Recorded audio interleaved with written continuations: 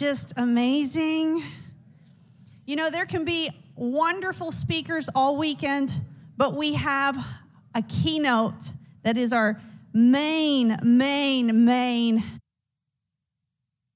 Spirit, the Holy Spirit of God. He's our major keynote. We always say it every year. Our guest, our most honored guest, is the Holy Spirit. We want him to lead us. We want him to lead our nation. And I have a special announcement to those who need translation services. So I'm going to say this in Spanish. A los que necesitan traducción al inglés, tenemos los receptores de traducción a la entrada. Ahí en la mesa de la entrada pueden recoger sus receptores. Is it just me, or is the presence of God just precious here this morning? So let's continue in this atmosphere. Thank you for coming to Road to Majority, and the best is about to begin. Enormous migrant caravan. Title 42 set to expire on Thursday. At dawn, the migrants covered in blankets stretch for blocks. The policies that we have right now are encouraging people to come here to this country illegally. The border is approximately 2,000 miles long, about 19,000 officers, and that is not enough to deal with the influx of people coming in. I think it's very important for activists and for communities and people in general to get an opportunity to come to the border and see what's really happening here. Very broadly, I saw things I didn't expect. It's a mess. I mean, it's a humanitarian disaster. In my 20 years, we pulled out 12 bodies out of this channel. That's the reason that grid is there. That is to catch the bodies so they don't get sucked up in our pumps. And I know that not everyone will agree, but let's try to figure it out. And this can be something where we come together. It doesn't matter if you're a Republican or a Democrat. And like we've said, this is an American issue.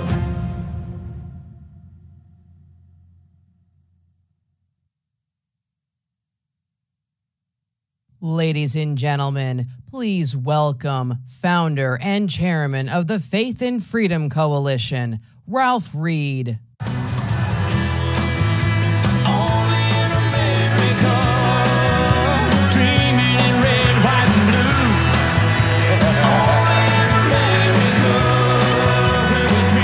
Good morning.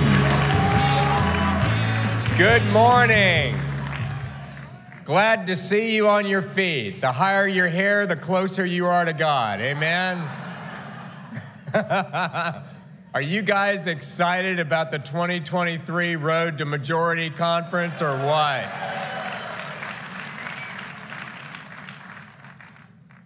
You know, when the Lord gave me the direction to found Faith and Freedom in 2009, it was the vision that he gave me, that Christians who love this country and love God, and whose only crime is to love their country and to love God, should be the head and not the tail, and at the top and not the bottom of our political system. And I know that people want us to go away, and I know that people have been writing our premature obituary for decades, but I've got news for them. We're not going anywhere. And when you look at all the craziness that is coming out of Washington these days, and I know you felt when you arrived here that you were arriving at an island of fantasy surrounded by a sea of reality, I just want you to remember two basic truths to encourage you as to how much progress we have made. The first is, as you arrived here, Nancy Pelosi is no longer the Speaker of the House of Representatives.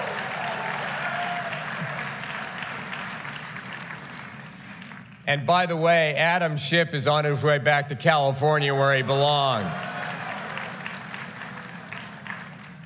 I think Nancy's going to end up in Palm Beach, but we'll see what happens. The other thing that I want you to remember even though it's not the ultimate victory because we got a lot of work to do, is that after 50 years of prayer and fasting and knocking on doors and electing candidates and registering voters and changing the culture of our country, Roe v. Wade has been overturned, and it is on the ash heap of history where it belongs.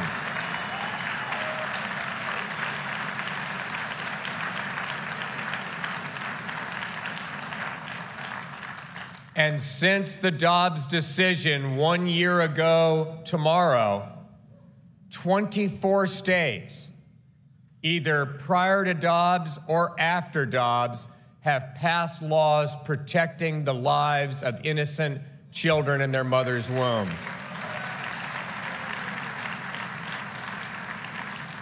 And we're on offense and we're on defense, and we're not going to rest until every child is safe in their mother's womb. Every single unborn child.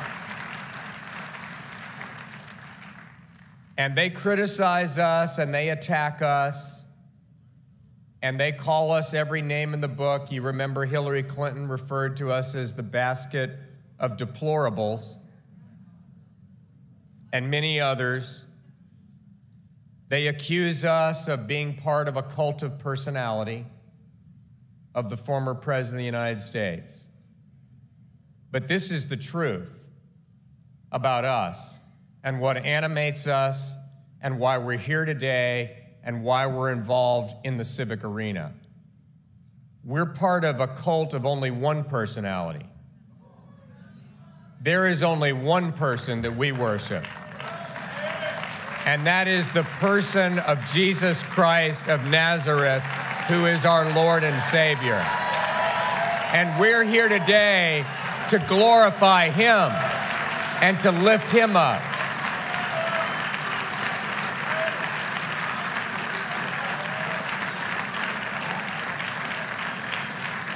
We will welcome these candidates today and tomorrow with open arms.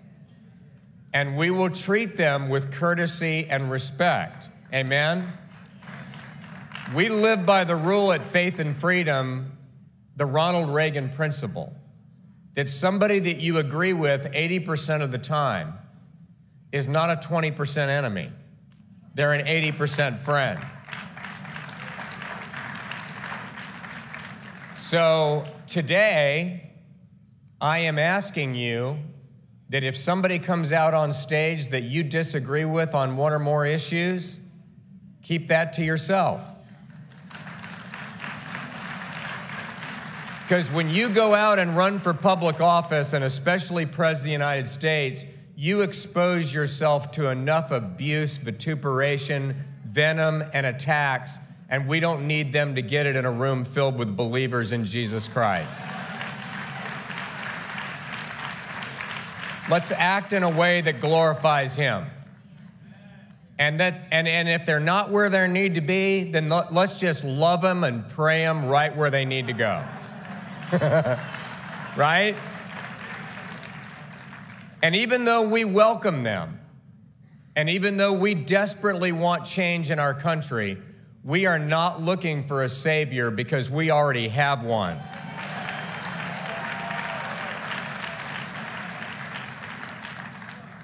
And I want us to begin this conference praying to that Savior. And I would ask, I'm going to bring out Pastor John Amanchagwu of the Upper Room Church of God in Christ in Raleigh, North Carolina, who is a tremendous champion for Christ. I would ask that you would rise, and let's stand as we pray, and Pastor John, please come out and lead us.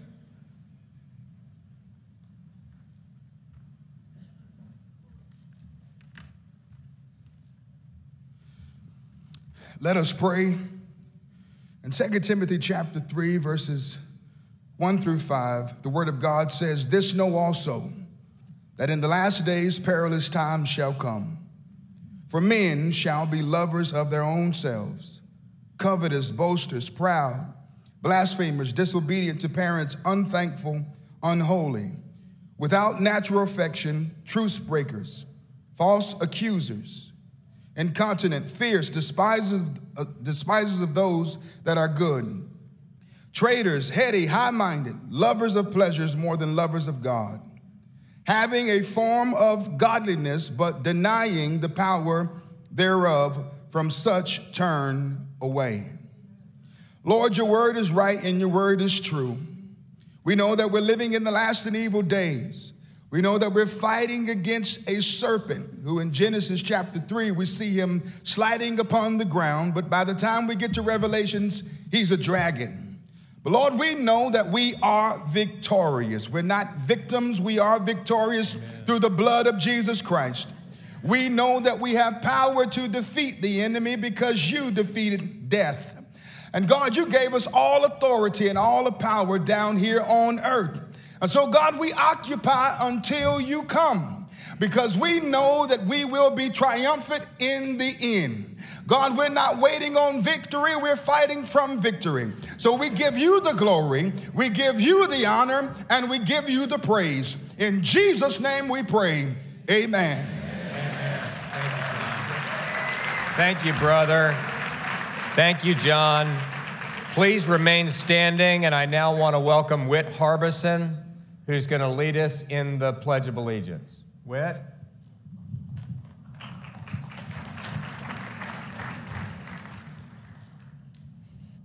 Attention, salute, pledge.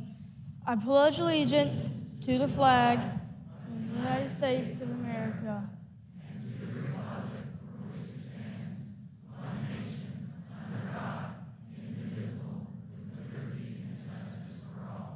Thank you. Thank you, Whit. And now please welcome a very multi-talented woman. She's not only the conference director for Road to Majority and has been for years, she is a tremendous singer. Please welcome Joy Creasman, who's going to lead us in the national anthem.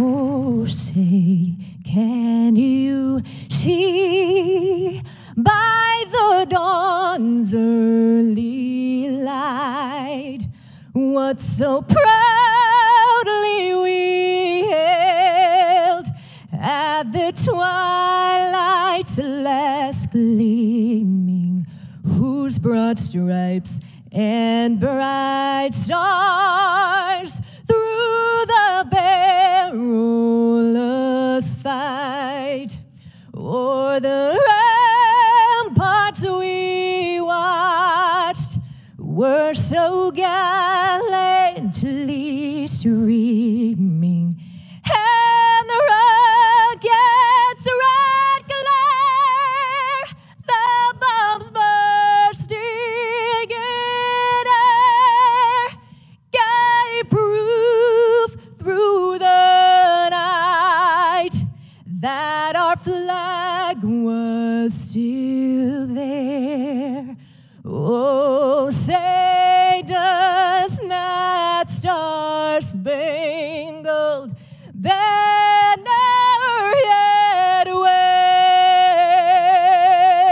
wave o'er the land of the free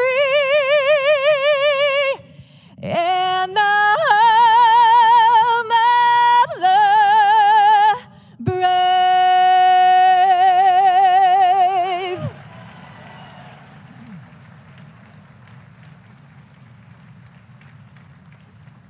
Ladies and gentlemen, please welcome John Amanchukwu.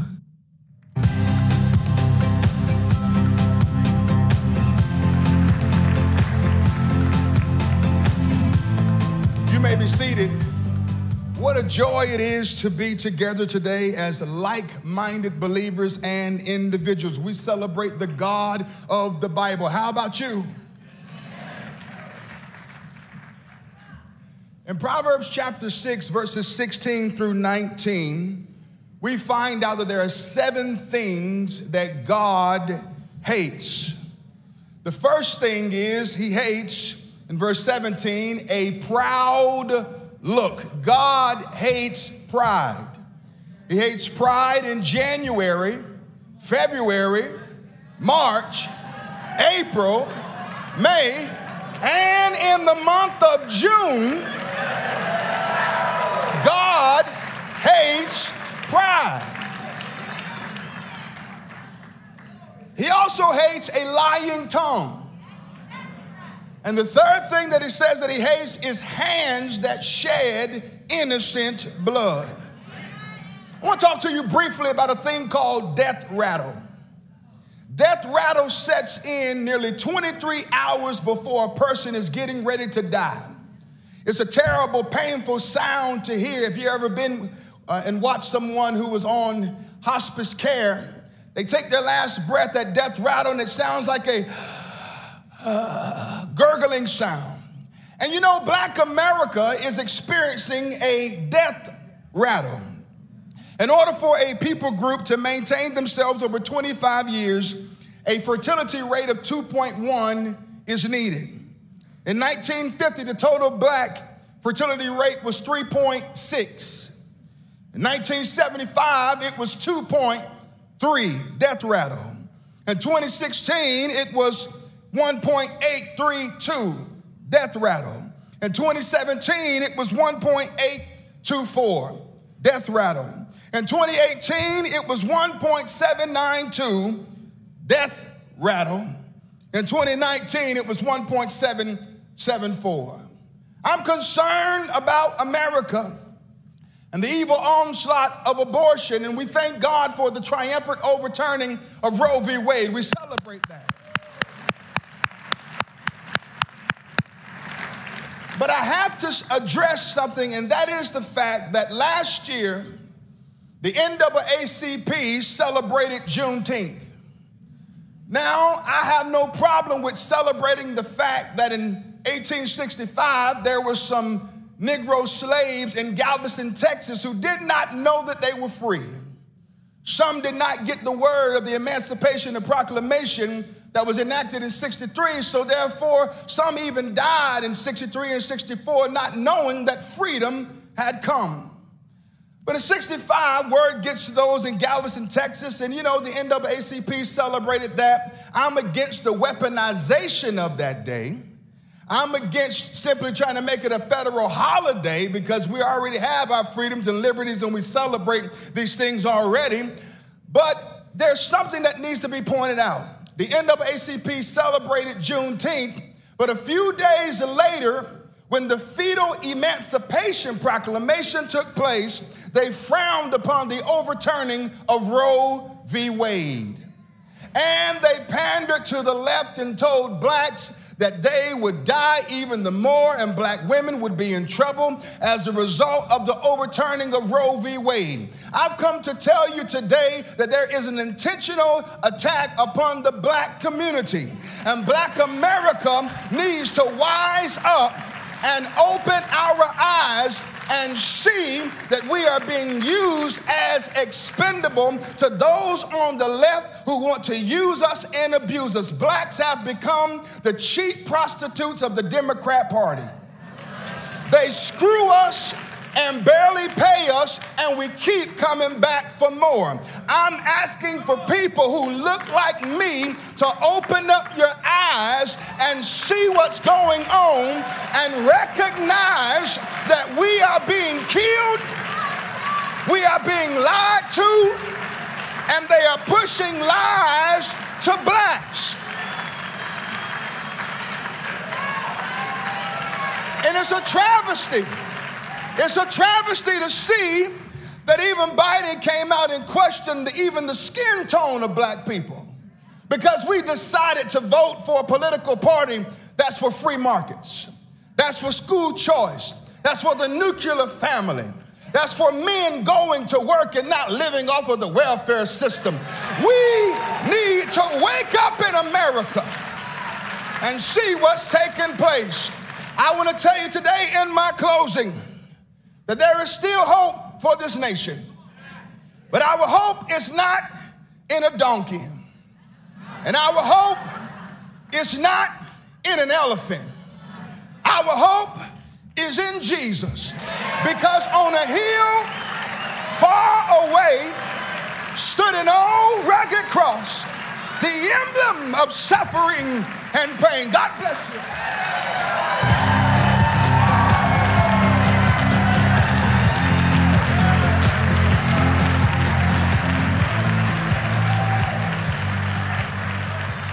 Ladies and gentlemen, please welcome from the great state of Florida, Congressman Byron Donalds.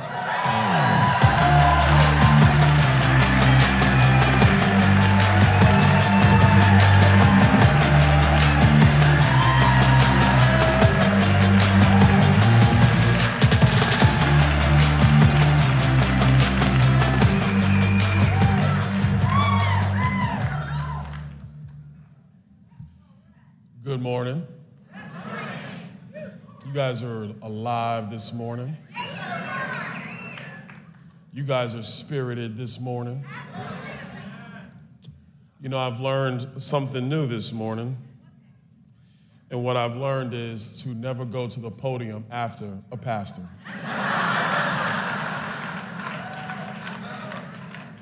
Because even though I came in with a lot of things on my mind, with the stuff we're doing a few blocks away on Capitol Hill, a pastor has a way of raising your spirit level, of raising your energy level, and reminding you of exactly why you're in this battle for what I am going to call the soul of America.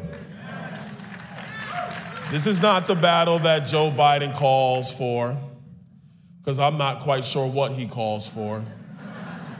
But what I know is that it is an antithesis to what this great nation is founded upon. What I know is that what they call for is something that is destructive of our families, destructive of our communities, destructive of our faith, and destructive of the greatest nation man has ever known. So when I approached this podium this morning, I'm trying to find a way to stay uplifted, and I found it. I found it in the back. And it's something that stays with me all the time, but this is a word that has been on my heart since the National Day of Prayer. And it is, I want to make sure I get the scripture right before I get in trouble, because Dr. King is back there, Alveda King is back there. I got to make sure I get the scripture right. But this is 2 Timothy. And it says, for God has not given us a spirit of fear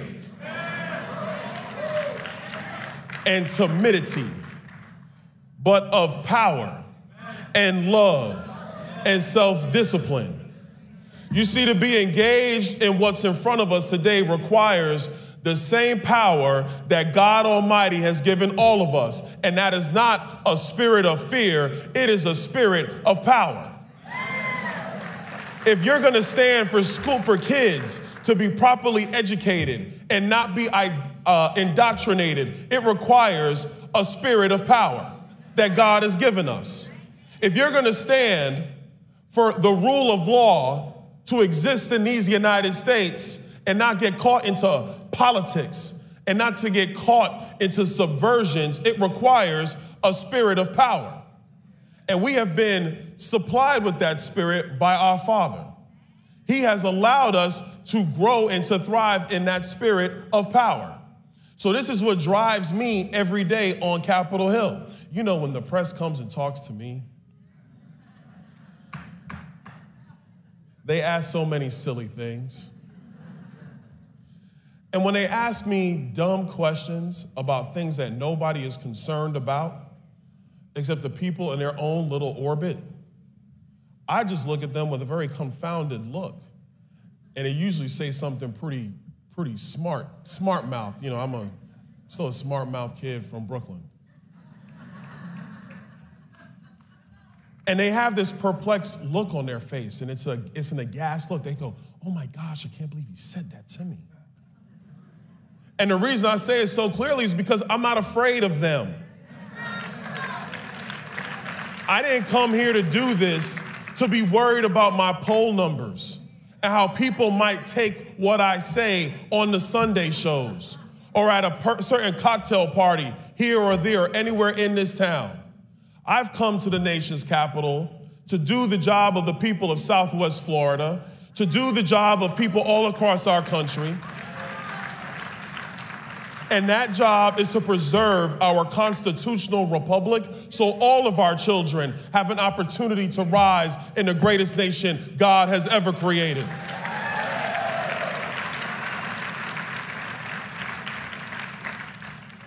But in order to do that, it goes back to 2 Timothy. A funny thing happens when I come to conferences like this. I'm always reminded of the journey. It's a journey where I know people are like, man, he's on TV like all the time. But there was a time I was not on TV. There was a journey that took place in my life really over 20 years. Really 22 if I'm gonna be accurate. Actually, hold on, I'm not even getting my age right. It's really like 24 years. I'm getting older. I gave my life to Christ at 21 years old. That's where the journey began. And I remember that day holds so much in my life. It really drives me every day. I was at a Cracker Barrel waiting tables. I was a 3-star server. I brought your biscuits. I did. I'm a 3-star server, and I remember it was the summer of 2001, summer of 2001. And I had a lady come, and she said to me, son, you need to stop running. She said, you need to stop running. The Lord is calling you. And I was just like, ma'am, do you want more biscuits? You want some orange juice? It hit me hard. And I remember I was working one last shift, and this is the day I gave my life to Christ. There was a table of 12. They were coming from a revival. And they were great. And as they're getting on their little bus, the Lord told me, you need to go see these ladies. And I go over to the bus and I catch the last lady, and she goes, young man, are you okay? And I said, man, the Lord told me to stop running. And she goes, ooh, child, come on, sisters. Come on, sisters. We're going to pray over this young man right now. And I gave my life to Christ on that day.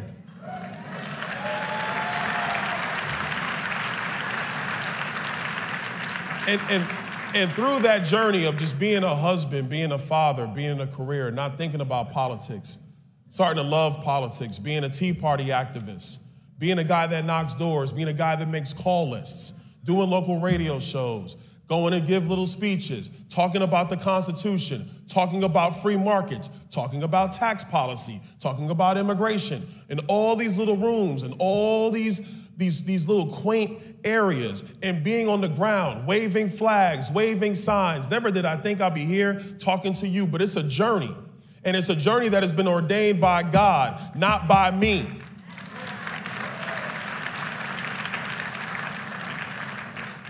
I'm reminded of that because as we take on this next step into 2024, from the House's perspective, keeping a majority, from our perspective, growing a majority, taking back a White House, going back for the Senate, I'm reminded of all the steps that happened even before this podium this morning. And it is the little things. It's the things that God keeps you moving through, where only His Spirit and His power, a power of fear, will move you through. It is only that spirit of power that will keep you going. It's that spirit of power that makes you knock the next door. It's that spirit of power that has you talk to the next voter. It's the spirit of power that helps you to ignore somebody who's spewing foolishness that they saw on MSNBC. But it's that spirit of love and self-discipline that will change a nation. And that starts here with us in this room. We are people of faith. We are people that believe that we are just vapors in time, but that the power of God supersedes us all. We are a people who truly understand how limited we are, and we respect that limitation. And the only thing that keeps our nation going is a belief in our Heavenly Father, that He is the end of all things, that He orchestrates all things in front of us. So when I ask you to go out and continue to do that hard work, I'm not asking you for me. I'm asking you because it is that same spirit that operates in me, in Dr. King, who's probably coming right behind me, and in all of you that will keep our country going.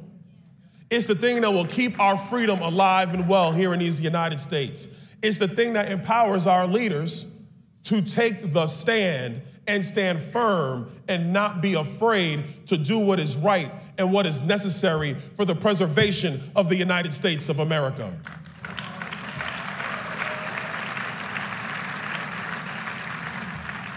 So I'm just going to leave you with this. First, I want to thank you for being here. Second, I'm going to charge you to keep going, keep working, keep striving. And for you candidates in this room, and I know some of y'all are here, don't be dissuaded about money in your campaign account and what some consultant says. Because if that was the case, I would have stopped 10 years ago. You keep pushing. You keep grinding. You keep working. Now use God's wisdom. I'm going to repeat that one. Use God's wisdom, but you keep working nonetheless.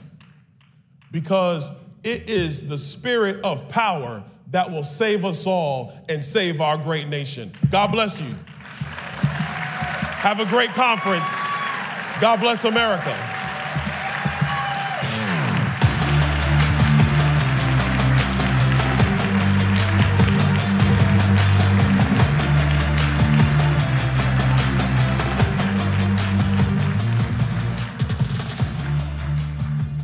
Ladies and gentlemen, please welcome Ralph Reed.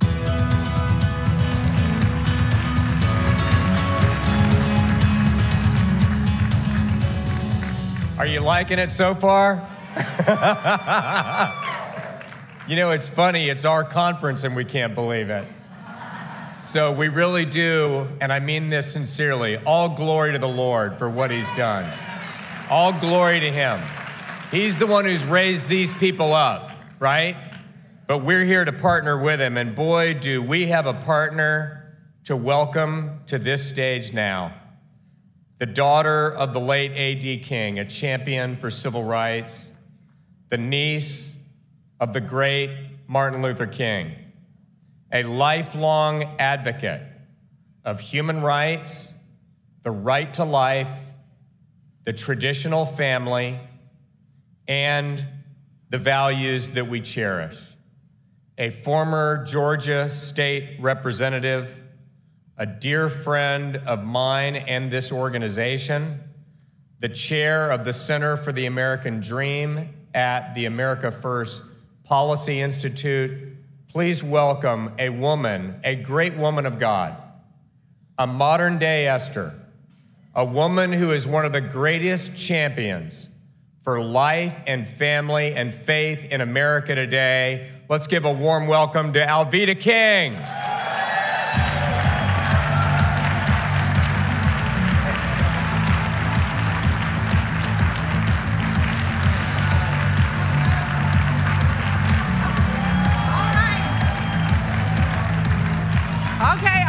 Okay. Just sing this little line with me. God bless America, my home, sweet home. Give God a hand clap.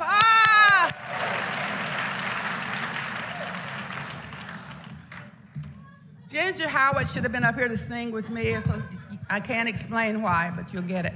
All right, welcome to Tell the Truth and Shame the Devil Day. How about that?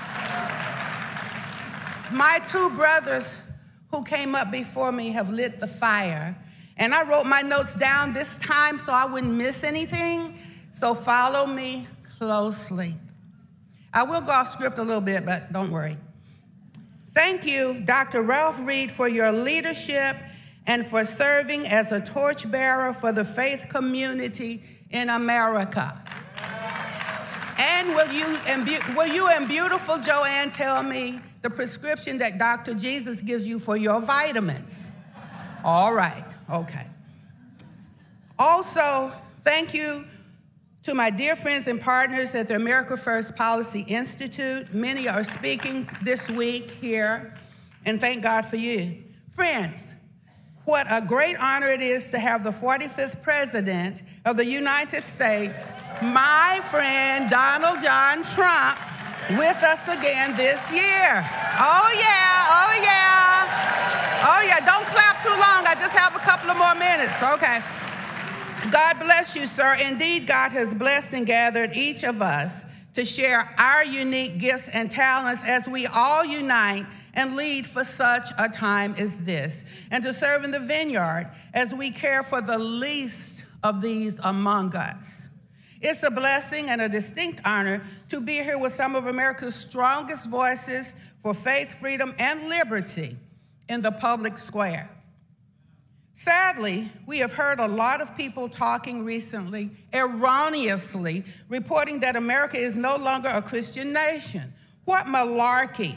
The body of Jesus Christ still lives and breathes in us and in our nation. Yeah, now, admittedly, we could use a spark of fire to reignite us. Not to worry, love will save the day. We are here today to clearly proclaim that Christianity is alive in America. Look around you, see all the people of faith who are gathered in this room today, boldly fighting for life, liberty, and the pursuit of happiness. As long as there are believers in this country, America will be a Christian nation. And as Christians, we have been called to the intersection of faith and culture in a society that is targeting our children every day with leftist ideology, gender confusion, and skin color shame. Now is the time for Christians to join the fight to preserve our nation and safeguard our children. For our battle is not with flesh and blood. We face a spiritual battle in this nation today, and spiritual battles must be fought in every generation, every decade, and on every platform, on our knees and on our feet under the power and leadership of the Holy Spirit. Spiritual battles must always be motivated by love for God and love for each other and guided by the bedrock foundation of the Bible. Let me be clear today, the battle has already been won by Jesus. The Bible tells us that we are more than conquerors, that victory belongs to the Lord. So, in the power of the Holy Spirit, we are placed at such a time as this for occupation of all the Lord has done and is yet to do. As our country is once again being manipulated into separating based on the color of our skin, let me remind us all of the wise words from my Uncle ML, Martin Luther King Jr. I have a dream that my 4 little children will one day live in a nation where they will not be judged by the color of their skin, but by the content of their character. For this dream to be realized, we must start by understanding that there is a critical race. Let's see, you just got upset. The one blood human race. You got it? That's the critical race, us together. When the left tries to separate us into different races, racism takes a hold of our nation and seeks to destroy that dream that my uncle fought for, the American dream. Since Roe v. Wade became the law of the land, over 60 million babies, 27 million black babies included, have been legally aborted in the womb. Generations of young people have been erased without ever having the chance to be born to live or to dream. My uncle once said, injustice anywhere is a threat to justice everywhere. Could there be any greater injustice than robbing the lives of our nation's most vulnerable citizens, our unborn babies? Thankfully, because of the commitment and dedication of President Trump to protect life, from the womb to the tomb and beyond, he appointed 3 incredible Supreme Court justices that one year ago finally repealed the federal right to abortion. I have devoted nearly 4 decades of my life to speaking on behalf of life, and life is finally winning around this country. Now the fight continues at the state level to ensure that every unborn baby is given the civil right to life, liberty, and the pursuit of happiness. Human dignity begins in the womb. So I stand this morning to wish you a belated happy Father's Day and Juneteenth, and to celebrate the incredible favor of God, which has paved the way to finally live in a nation where abortion is no longer the law of the land. May it soon be unthinkable in our land. May God bless you, and may he truly bless America. God bless America, our home, sweet home. I love you. God bless you.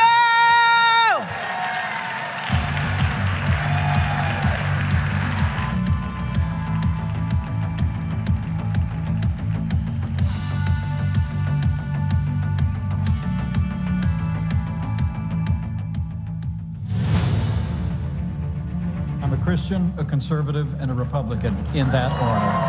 And it's my great honor to be with you. Life is winning in America. That's what Vice President Mike Pence said today. It was probably my highest honor to cast the tie-breaking vote to allow states to defund Planned Parenthood. It was freedom, not socialism, that ended slavery, won 2 world wars, and stands today as the beacon of hope for all the world. We will have law and order on the streets of this country. The stock market is right on the record high. So this economy has added 9 million jobs just in the last 3 months. The liberal media is smearing the parental rights movement as a threat to democracy. The battle against radical gender ideology is a battle for religious freedom, and it's a battle we must fight. Israel has rolled out the red carpet for Vice President Mike Pence. If the world knows nothing else, let the world know this. America stands with Israel. And I believe with all my heart, the best days for this nation are yet to come. Now let's get to work.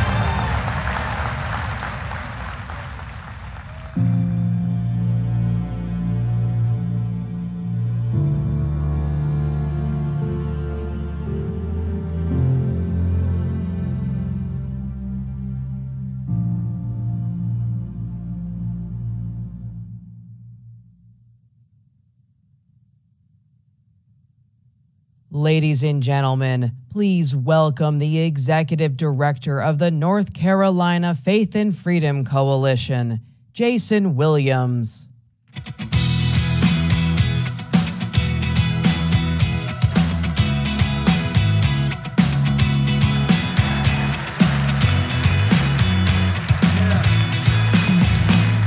Well, good morning.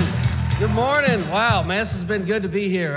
It's a great day yesterday, and man, I share what Ralph said. It's just great to be back in Washington, D.C. I know a lot of people have asked, what are we doing back in D.C.? We had a lot of places we've been, some other slightly freer places that we've been the past couple of years. Why did we come back? Well, I think we came back because, one, we've got to visit our money. Two, we've got to put those guys on the Hill on notice that we're still paying attention. We've got to let them know that we've not all gone away and let them know where we stand and who we are. That's why we're back here in Washington, D.C. So I'm thrilled to be here. And as you think about all the candidates that we're going to have before you, Ralph mentioned it, it's an embarrassment of riches to see some of the people that will be up here and that we're going to get to hear over the next few days. And we're going to need it. We need these people that are standing up. We need them to act courageously. We need them to work, because I don't know if you're paying attention to what's going on, but our federal government is in a mess. I don't know what a $6.2 billion rounding area would do in your budget, but it would have some kind of impact with me. And that's what we're seeing in our budget. So anyway, we've got a number of speakers. So we're going to kick it off. Our first candidate we're going to have with us this week is somebody who's a man of faith. a fierce social conservative. He was the 50th governor of Indiana, a conservative radio and television talk show host from 1994 until 99, served in the U.S. Congress representing the state of Indiana from 2003 to 2013. As governor, he initiated the largest tax cut in Indiana's history. And as a pro-life governor, he signed bills to restrict abortions and prohibit abortions due to gender, race, or disability. Ladies and gentlemen, we're just going to go ahead and start this off with a bang. I want to introduce to you the 48th Vice President of the United States, Mike Pence.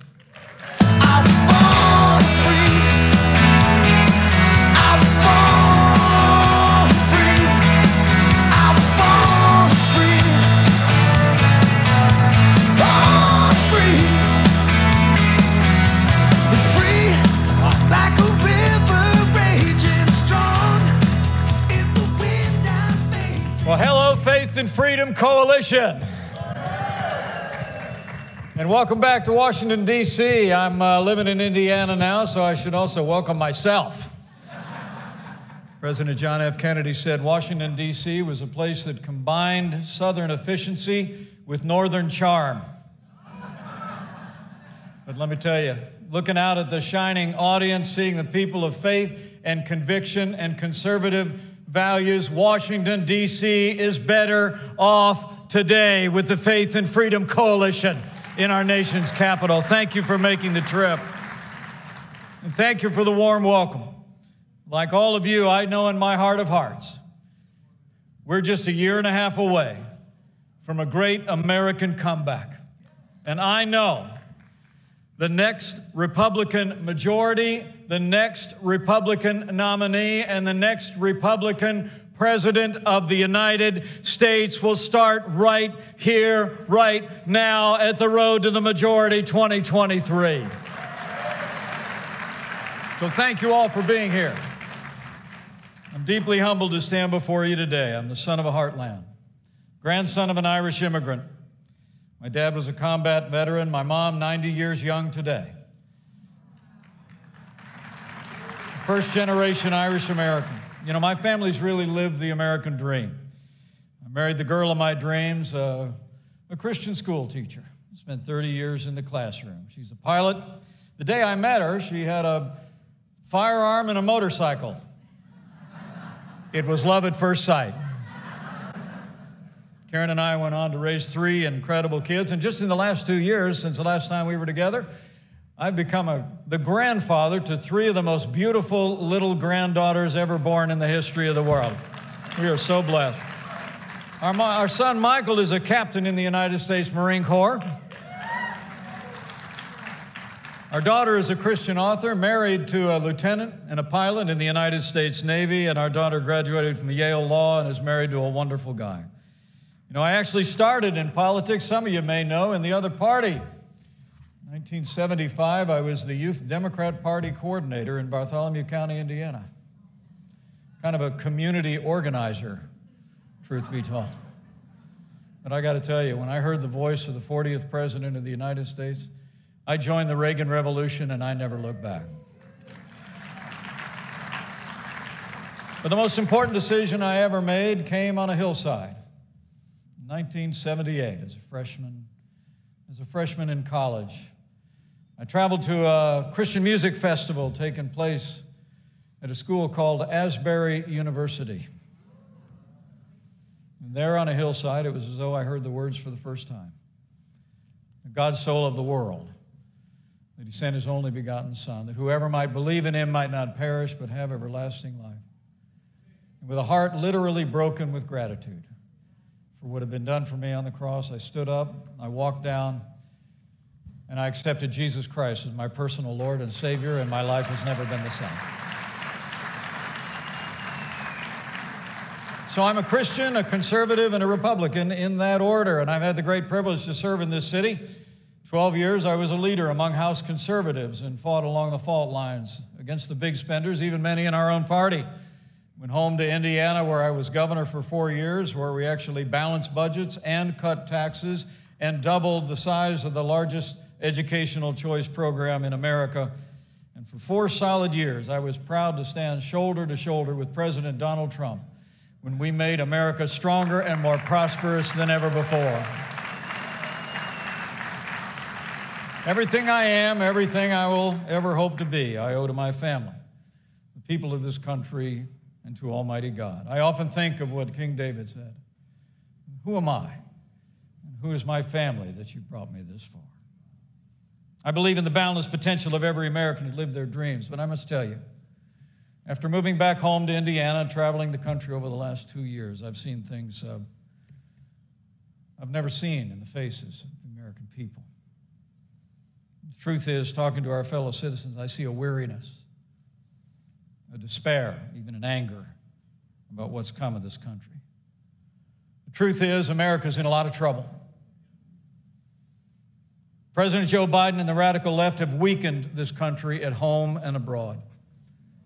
The confidence and pride that once lifted the American spirit not just too long ago has given way to a nation barely recognizable. Crises everywhere, borders under siege, inflation at a 40-year high, gas prices through the roof, crime skyrocketing in our major cities. Real wages are falling, and the national debt is piling up a mountain range on our children and grandchildren. And that disastrous withdrawal from Afghanistan has emboldened the enemies of freedom around the world. And worse still, timeless American values are under assault. In our classrooms, our children are indoctrinated into radical ideologies, taught literally to hate our history. And from boardrooms, our faith and our beliefs are routinely insulted, while government agencies target concerned parents and punish consumers in the name of left-wing social justice. Men and women, we're better than this. You know, this country's been so good to my family, I've been honored to serve it over these 20 years of public life.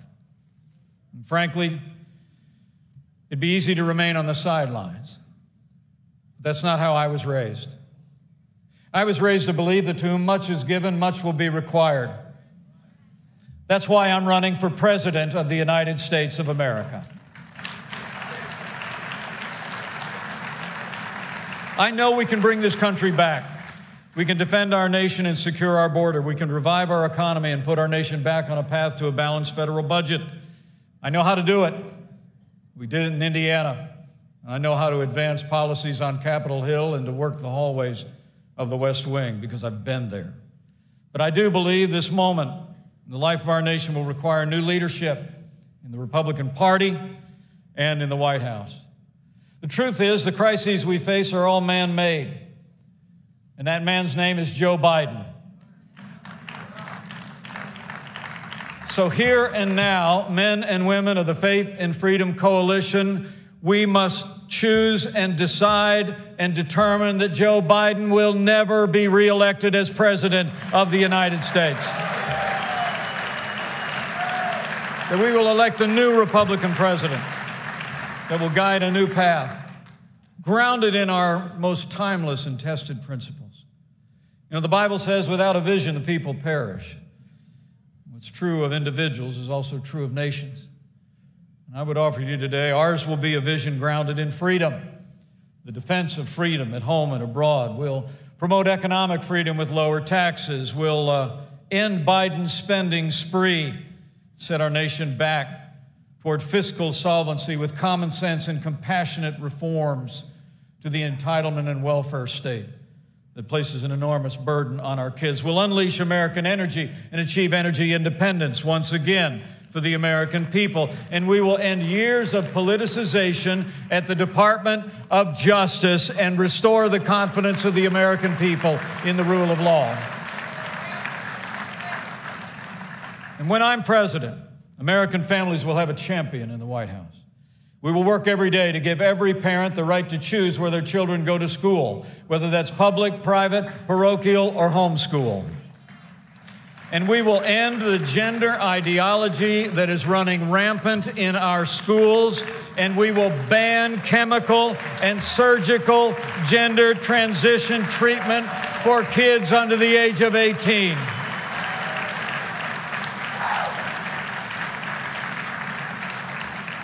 We'll demand respect for religious liberty, our very first freedom, enshrined in the Constitution. defend the freedom of religion of every American of every faith. And I have a message for the LA Dodgers in Major League Baseball. There is no place in America's pastime for anti-Catholic religious bigotry and hate. And maybe most important of all, on this momentous weekend, I promise you, if you're given the privilege to serve as your president, we will stand every day without apology for the unalienable right to life. Men and women of faith and freedom, we stand on the eve of a historic anniversary in the life of our nation. I have to think this very conference itself might just be God's timing. I was talking to my friend Ralph Reed, and I said, you picked good timing for the Road to the Majority Conference, and he said, we booked this 2 years ago. I stand before you today with a grateful heart.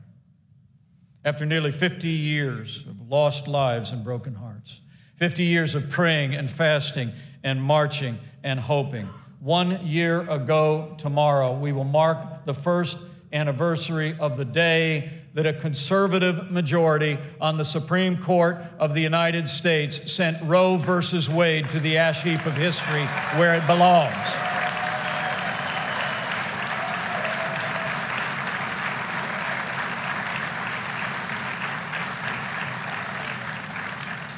You know, like all of you, I'm not new to the cause of life.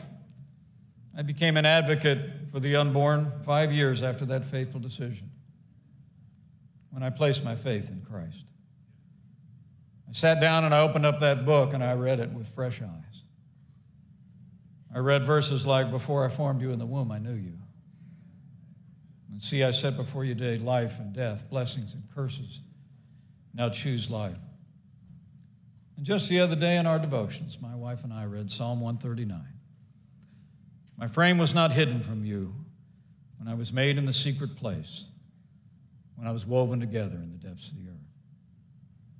Reading those ancient verses in my newfound faith, I knew his cause must become my cause. And ever since that day, I've fought to protect the lives of unborn children. I'm proud of my years in Congress. I was proud to offer the first legislation ever authored in Congress to defund the largest abortion provider in America. As governor of Indiana, we advanced right-to-life protections and adoption reform. And as your vice president, it was my high honor to cast the tie-breaking vote to allow states to defund Planned Parenthood.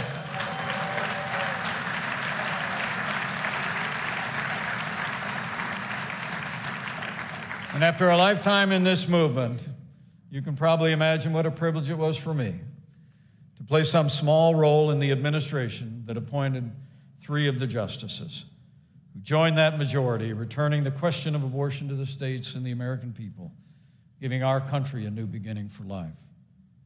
But as all of you gather here on this momentous anniversary, it's important for us to remember the battle for life is far from over. We've not come to the end of our cause. We've simply come to the end of the beginning.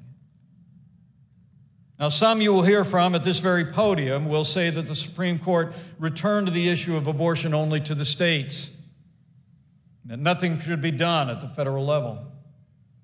Others will say that continuing the fight to life could produce state legislation that's too harsh.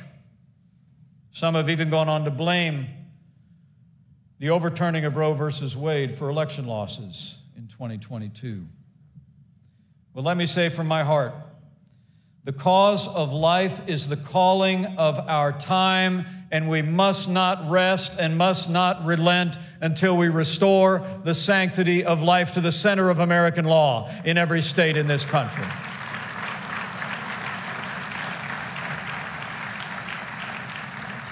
We start by holding Joe Biden and the Democrats accountable for their extreme position on abortion.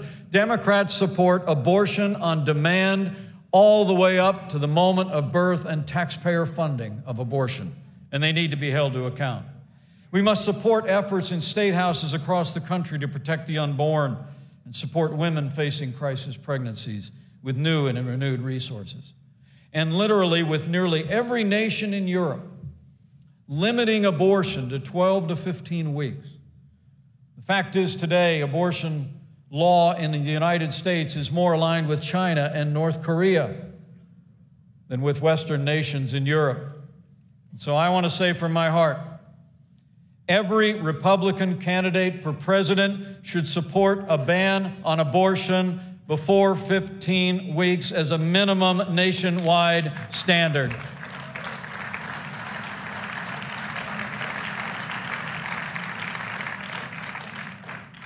You'll hear more about that in the days ahead, I expect.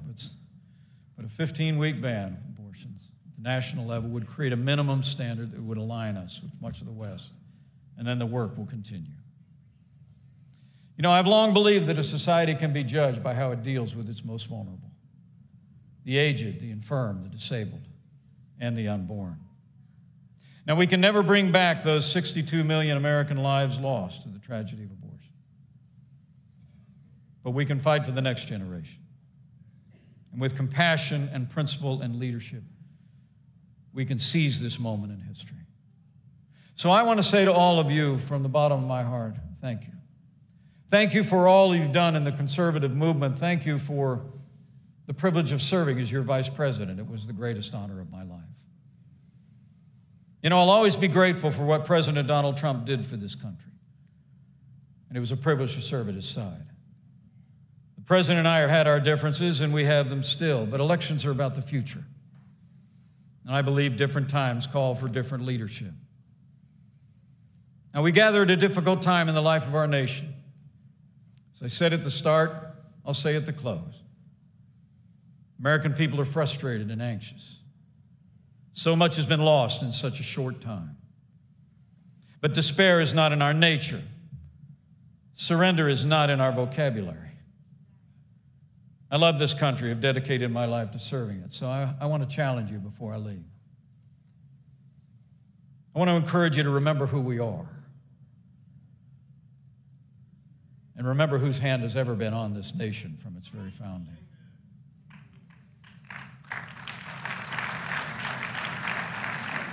And a careful study of American history shows that every time the American people were asked to do hard things, the American people have always risen to the challenge. We've righted historic wrongs. We've striven for a more perfect union. We've been a beacon of hope, of freedom for the world. We crossed the frozen Delaware River. We wrote a constitution that changed the history of the world. We held the hills of Gettysburg. We stormed the sands of Normandy and raised a flag on Iwo Jima and drove tanks through the gates of Dachau. We marched on Washington and won women the right to vote, and marched across the Edmund Pettus Bridge and advanced the cause of equality and freedom for every American. We built rockets that flew to the moon, leaving Russians in our exhaust. We built the largest economy and the greatest military in the history of the world. We rushed into the burning towers, drove across the country to search for survivors in the rubble. We're Americans. There's nothing we can't accomplish. Americans' story is not one of despair, it is one of hope. The truth is, the challenges we face today do not demand the valor that has been called upon in Americans in years past, but fulfilling our role in this moment in the life of the nation requires that we summon our best, that we find the grace to see the best in one another, and that we face the future with courage. Never forget where we've been. Never forget how far we've come or who we are. The American people are the most freedom-loving, faith-filled, idealistic, innovative, and generous people the world has ever known. The American people have always been great. We just need government as good as our people. And I believe we'll have it again soon, and I just ask for your prayers. I'd be grateful for your prayers for my family as we embark on this new journey to serve our nation one more time. But I also ask for your prayers for all of the American people. We don't know what the future holds, but we know who holds the future. And I believe with all my heart that God is not done with America yet.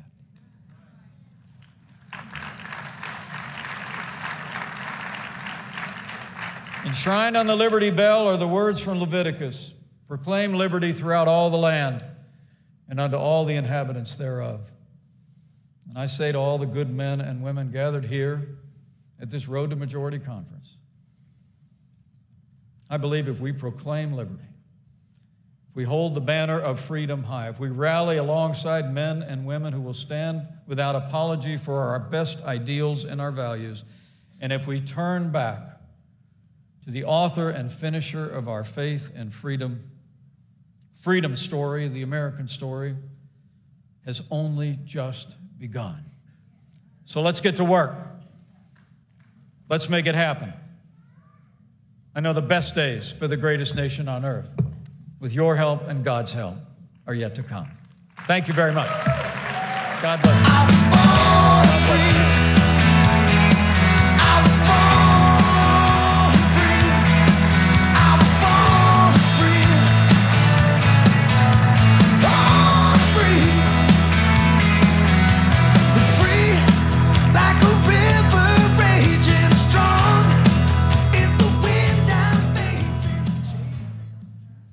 Ladies and gentlemen, please welcome from the state of Missouri, Senator Josh Hawley.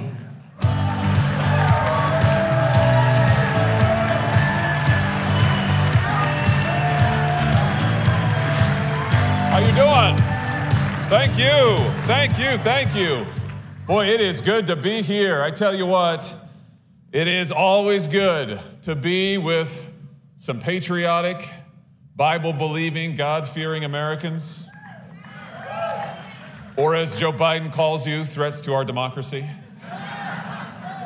Hey, I tell you what, let me just get my confessions in right up front here. I'm proud to be here as a conservative, but much more important than that, I am proud to be here as a follower of Jesus Christ. I am not ashamed of the gospel. It is the power of God unto salvation to all who believe.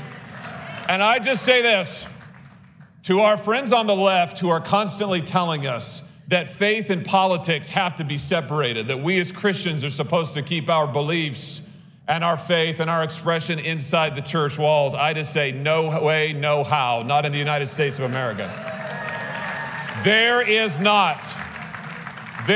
not 1 square inch of all creation over which Jesus Christ is not Lord. And there is not 1 square inch of this country or the problems we face that the Bible does not have something to say about.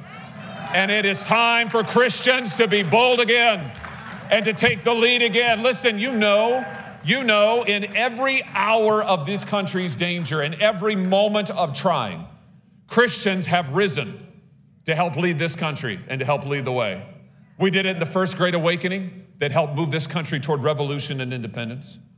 We did it in the abolitionist movement that fought for decades to eliminate the scourge of slavery. And you know, in this month, when we have a federal holiday where we recognize the abolition of slavery in this country, can I just tell a truth here again that the left finds hard to believe? Here it is.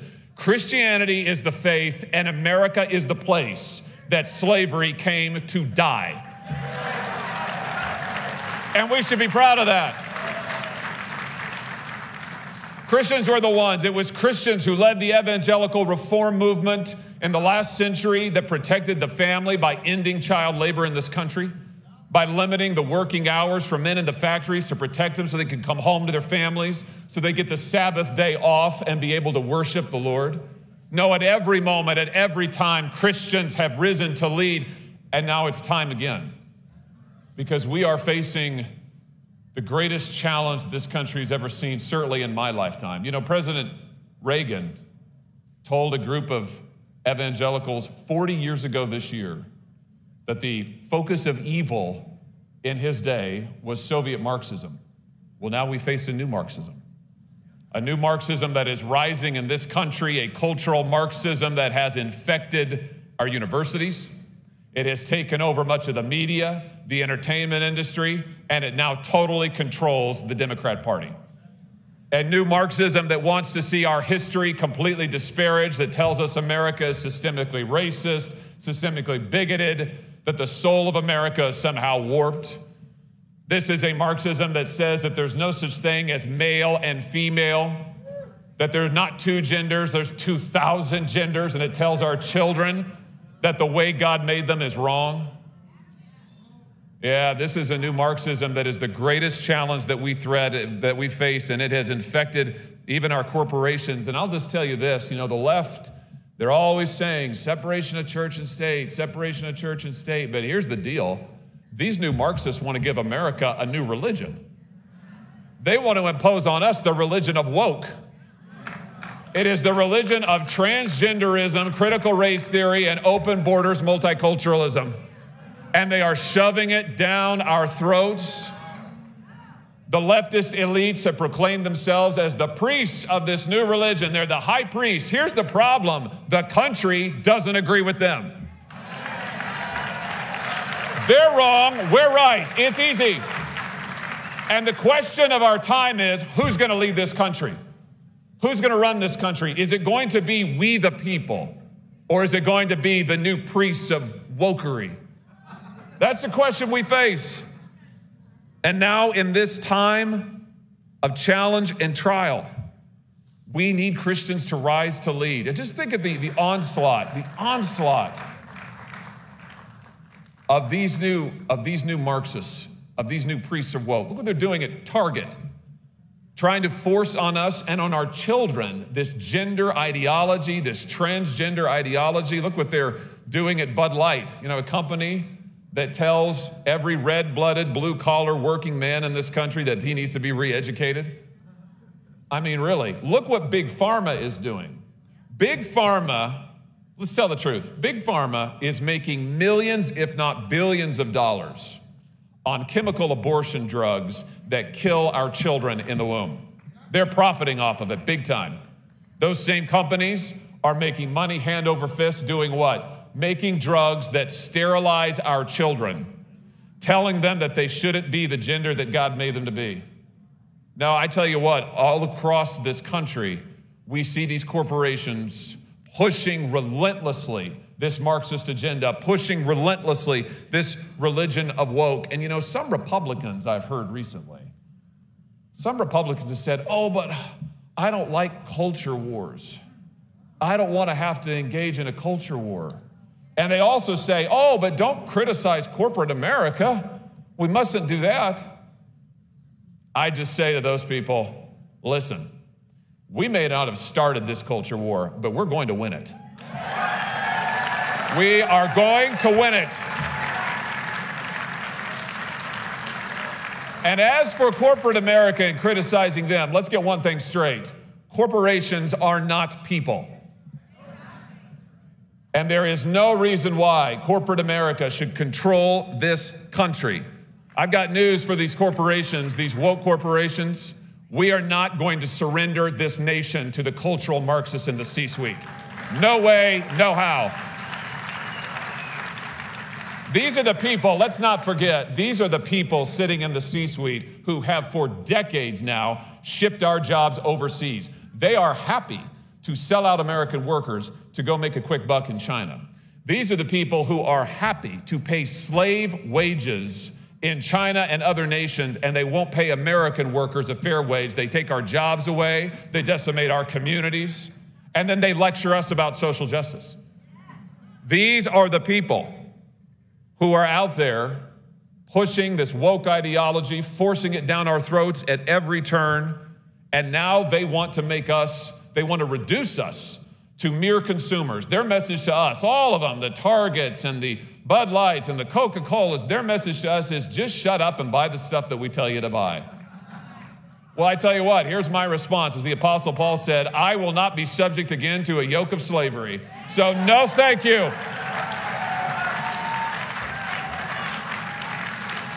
This country belongs to us, not to the corporations, and I don't know about you, but it's time to get those corporations, the woke corporations, out of politics. Enough, enough. Get them out.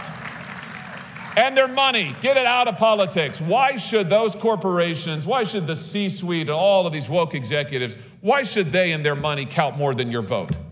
Why should they be able to control this country rather than we the people? Why should they be the ones who set the agenda? Well, they try to debase our culture and serve their God that is money. No, thank you. No, we need to stand up again for the right of the people to run this country, for the right of the people to be in charge. And Christians have to lead this movement. You know, Christians, we believe. Why did the United States of America embrace the liberty of the individual? You and I know why. It's because Jesus Christ went to a cross to pay for the sins of every individual.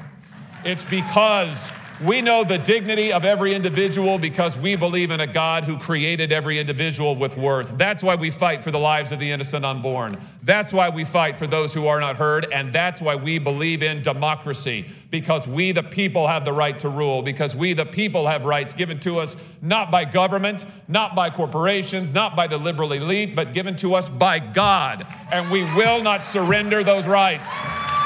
We will reclaim them for our day. That's the task in front of us. That's the task in front of us. And so now we need Christians again to rise up and take the lead. Listen, let me just be really clear on this for those in Washington who don't get it. Let me say it really plainly. There is no future for the conservative movement without Christians.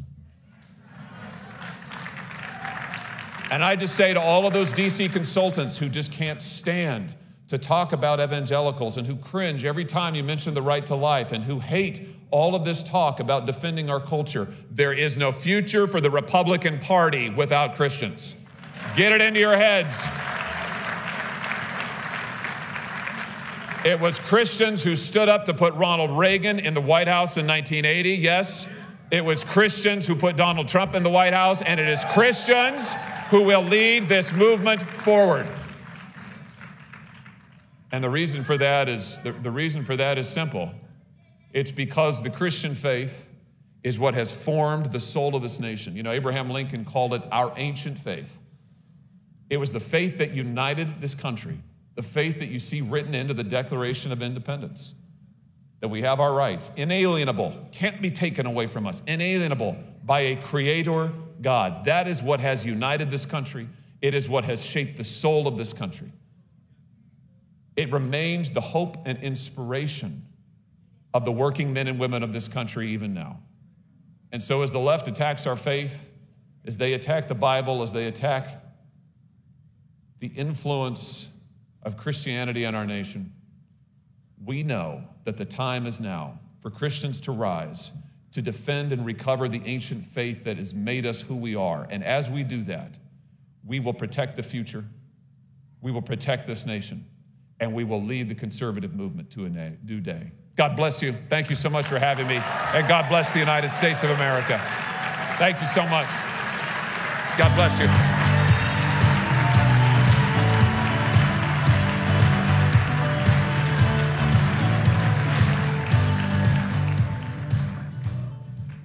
Ladies and gentlemen, please welcome Executive Director of the Georgia Faith and Freedom Coalition, Mac Parnell.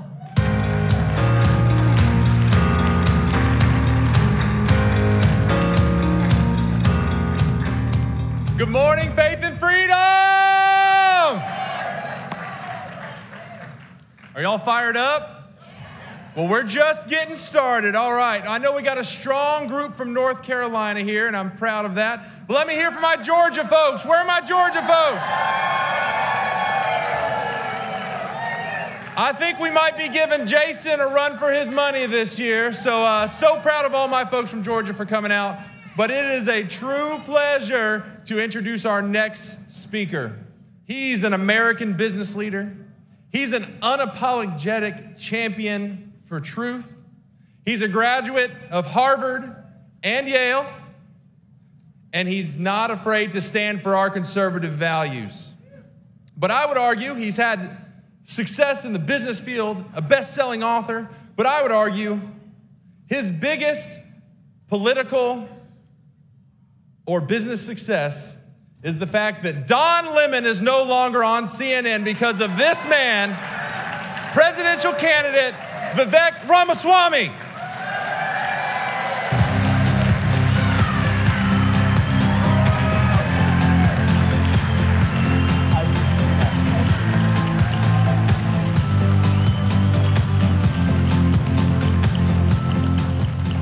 Thank you. It's good to see you all.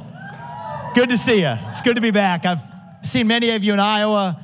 It's good to be here in D.C. I'm going to kick this off by taking you back to a moment in 1993 when I was in second grade in Southwest Ohio.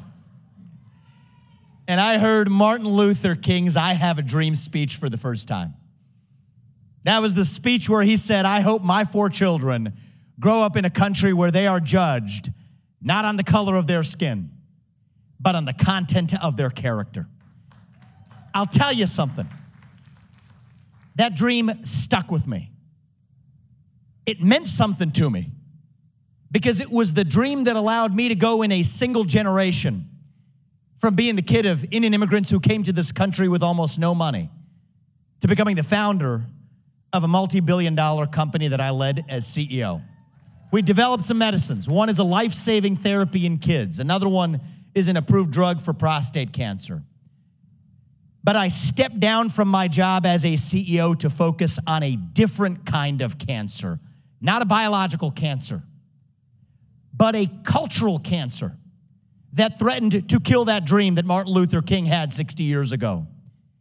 A cancer that threatened to kill the dream that allowed me to achieve everything I have in my life.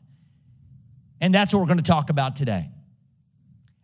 I'm speaking to you this morning as a member of my generation. I'm the first millennial ever to run for U.S. president as a Republican. I appreciate that. And I'll tell you something about us. I think it's true of all of us. It's definitely true of us millennials. We are hungry for a cause.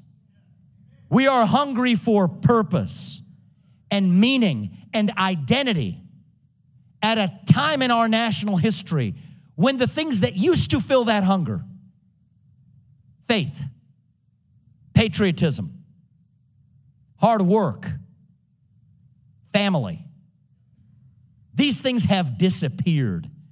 And that leaves a moral vacuum in its wake. And when you have a black hole that runs that deep, that is when the poison fills the void. Wokeism, transgenderism, climatism, COVIDism, globalism, depression, anxiety, drug usage, suicide. It almost doesn't matter what the poison is. These are symptoms of a deeper void, symptoms of a vacuum of purpose and meaning in our country. And our job in the conservative movement today is to rise up, to level up, to say that we're done playing whack-a-mole. We're not just running from something, we are running to something, to our vision of what it actually means to be an American today. We're lost in the desert. We are today.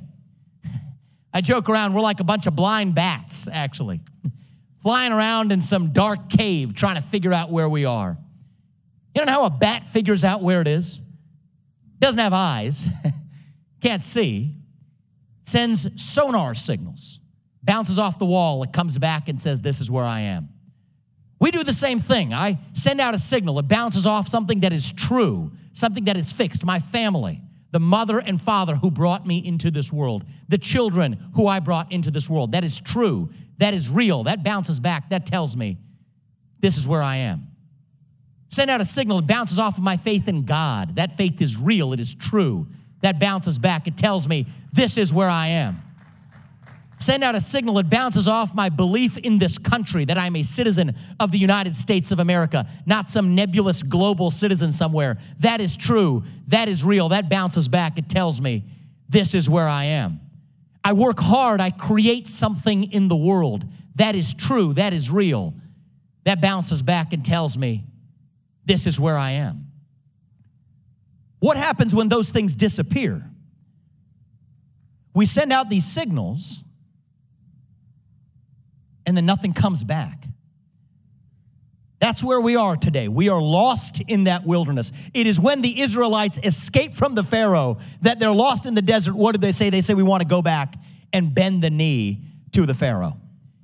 You have a hole the size of God in your heart. If God does not fill it, something else will instead. The same can be said of belief in a nation. This is our moment as a movement to rise up to the occasion and say, this is what we actually stand for. This is what it means to be an American. To me, what does it mean to be an American?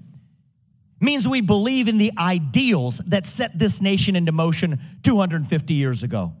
Ideals like meritocracy and the pursuit of excellence, that you do get ahead in this country, not on the color of your skin, but on the content of your character and your contributions. That is why I expect the Supreme Court in the coming days to end affirmative action in college admissions. And as the next president, I will end it in every sphere of our lives. That is what it means to be an American. What does it mean to be an American? It means we believe in the rule of law. That if you're like my parents, you know what? You do get to come to this country legally through the front door if you want to follow the rules and pay your taxes and live according to our values.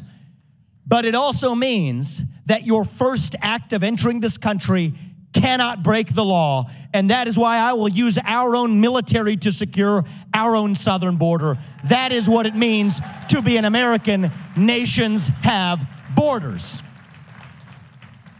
It means we believe in this radical idea that our founding fathers had, a radical dream that I have as a citizen, that the people who we elect to run the government ought to be the ones who actually run the government, not this bureaucracy that actually runs the show today.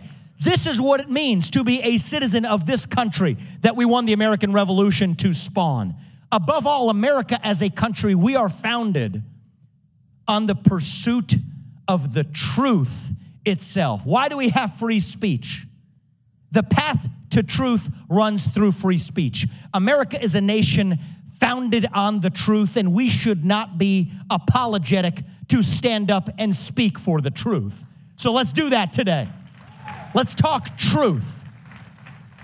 Let's say what's true without fear. God is real. Unborn life is life. There are two genders. Fossil fuels are a requirement for human prosperity. Reverse racism is racism. An open border is not a border. Parents determine the education of their children. The nuclear family is the best known form of governance to mankind. Capitalism is the best system known to lift people up from poverty. We have 3 branches of government in this country, not 4. And the U.S. Constitution is the strongest guarantor of freedoms in human history. That is the truth. We will not back down from the truth. We will stand up for the truth. We will fight for the truth. That is what won us the American Revolution 250 years ago. That is what will win us the revolution of 2024. We have celebrated our diversity and our differences so much that we forgot all of the ways we are really just the same as Americans, bound by that common set of ideals, bound by the truth. That is what this nation was founded on. Our diversity, it can be a beautiful thing, but it is meaningless if there's nothing greater that unites us across that diversity. Without that, think about it with me. We're really just a different looking group of 2-legged higher mammals with a bunch of different shades of melanin walking some geographic space we call a country, doing what our iPhones told us to do on a given day. That's not America. It's the America I see sometimes, but that is not the America we know. The America we know is a vision of what that place can be. E pluribus unum means from many, one. That's the dream that won the American Revolution. That is the dream that reunited us after the Civil War. That is the dream that won us 2 world wars and the Cold War. That is the dream that still gives hope to the free world. And if we can revive that dream over group identity and victimhood and grievance, then nobody in the world, not a nation, not a corporation, not a virus is going to defeat us. That's what American exceptionalism is all about. And that is what we together will revive to save this great nation. And I will tell you this in closing this up. Tonight, we see the real problems in our country. They are real. We have an administrative state that runs the government instead of the real government. I'm going to fix that. We're dependent on our enemy for our modern way of life in a way that was never true in American history. We depend on the CCP. We can rise up to the occasion and fix that. We have a generation of Americans, Gen Z, less than 15% of whom say they're proud to be an American. 25% recruitment deficit in the U.S. military. 60% of whom say they would sooner give up their right to vote than to give up their access to TikTok. We are in a national identity crisis, but I promise you this as we leave tonight, leave this afternoon and this morning when you go back home, wherever you go, remember this. We don't have to be a nation in decline. We do not have to be Rome. We do not have to be Carthage. As a nation, I truly believe it. And take it from me as a young person. I'm 37 years old. I was born in 1985. I truly hope and pray and believe that my best days may still be ahead of me. I think the same is true of our country. I believe it is true that our best days as a country can still be ahead of us. We don't have to be a nation in decline. We are just a little young, going through our own version of adolescence, figuring out who we are going to be when we grow up. And when you see it that way, it starts to make sense again. When you go through adolescence, you go through that identity crisis. You doubt yourself. You doubt who you are. You forget what you're made of. But we are stronger on the other side of it when we get to our adulthood. As it is for us as individuals, let it be for us as a nation. I don't think we're a nation in decline. I still believe in my bones that we are a nation in our ascent. In the early stages of our ascent, on our way, we might not even be at base camp in our way to that mountaintop. I believe we can get there. It's not going to happen automatically. It's going to require each of us to do our part, to be able to tell our kids, for me to be able to tell my 2 sons and look them in the eye and mean it when I say that we are still the nation where no matter who you are or where your parents came from or what your skin color is, that you still get ahead in America based on your own hard work, your own commitment, your own dedication. That is the American dream. That is what we are running to. That is what it means to be an American, and that is what we will revive to save this great nation. Thank you all. God bless you. God bless your families, and God bless our United States of America. Thank you. Thank you.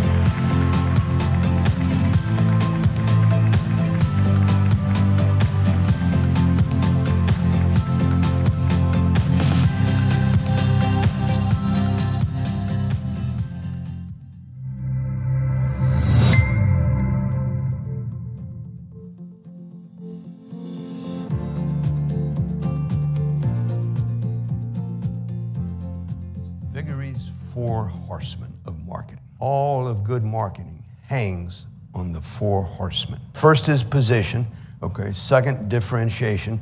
Third, benefit, and then brand. Position is nothing more than a hole, H-O-L-E, hole in the marketplace. That's something that you decide privately to do, and then you differentiate your hole in the marketplace publicly.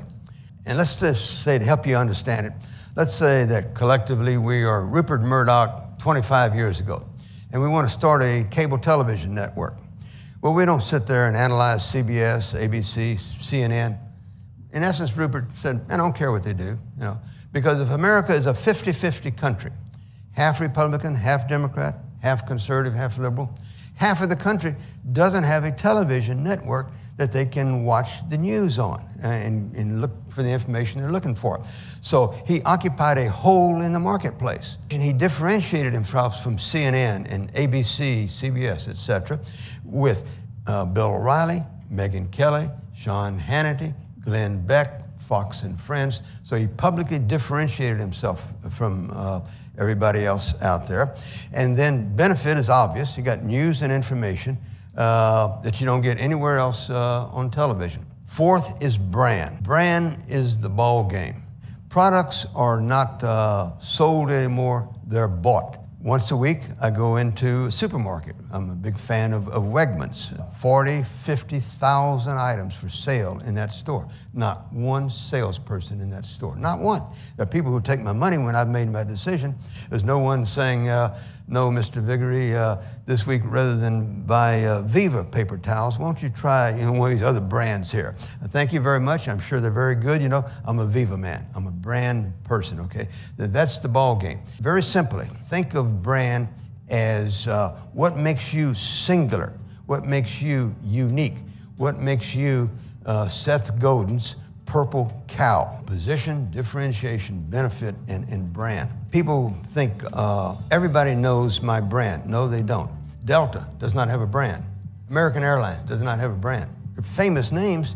Does it matter to you whether you fly Delta or American? You know, not at all. You know, Southwest Airlines has got a brand. When people hear your brand, is it something unique? Do they really know how you are different from anybody else out there? You get these 4 things right, and life is going to be downhill, and you're going to have a big success.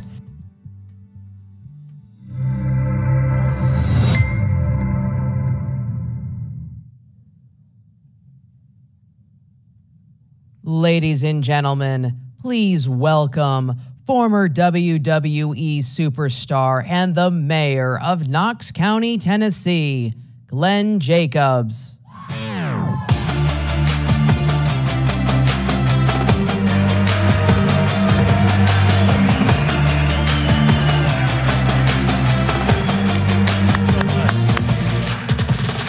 Thanks, guys. It is a great time to be alive, ladies and gentlemen. In fact, there is no time that I would rather be alive than right now. Now, I know what y'all are saying. Great time, what's this dude talking about? His cheese is done slid off his cracker. He's a wrestler guy, right? It must be true. He's got hit in the head too many times. How could this be great times? These are hard times. Look at everything going on. The same people who spent 2 years telling us to follow the science now ignore basic biology. The media no longer reports the news. They massage the facts to promote their preferred narrative. And if you don't agree with that narrative, you're a bigot or even worse, an extremist. Big tech colludes with the government to censor dissenting voices. Inflation is still high. The economy feels like it's a house of cards. There's a disaster at our southern border. Our schools have become indoctrination centers. The president of the United States doesn't seem to know where he is most of the time. Y'all see the recent press conference that he had where he ended it by saying, "God save the Queen, man." And his staff said, "We don't know what he's talking about." He doesn't know what he's talking about either. And perhaps most alarming of all, the alphabet soup agencies of the federal government have been weaponized for political purposes. And the first time ever, a former president of the United States has been indicted using what I will call very generously, a novel application of the law. These are hard times. And of that, there is no doubt. I didn't say that we were living in good times. I said it was a great time to be alive. And it's a great time to be alive because the end of one cycle is approaching and a new cycle will soon begin. Everything in nature runs in cycles. Day turns to night, night turns back to day. Spring yields to summer, summer turns to fall, fall turns to winter, then back to spring. Back to spring. In Ecclesiastes 3:1, the Bible talks about these cycles. To everything there's a season and a time to every purpose under heaven. See, God designed nature as cyclical, not linear. And history is the same way. Karl Marx believed that history was a steady march towards the ultimate social arrangement, communism. Fortunately, like with most of what Marx thought, he was wrong. When you look back at history, you see predictable patterns emerge. As Mark Twain said, history doesn't repeat itself, but it often rhymes. So here we are, as we have been many times in our history.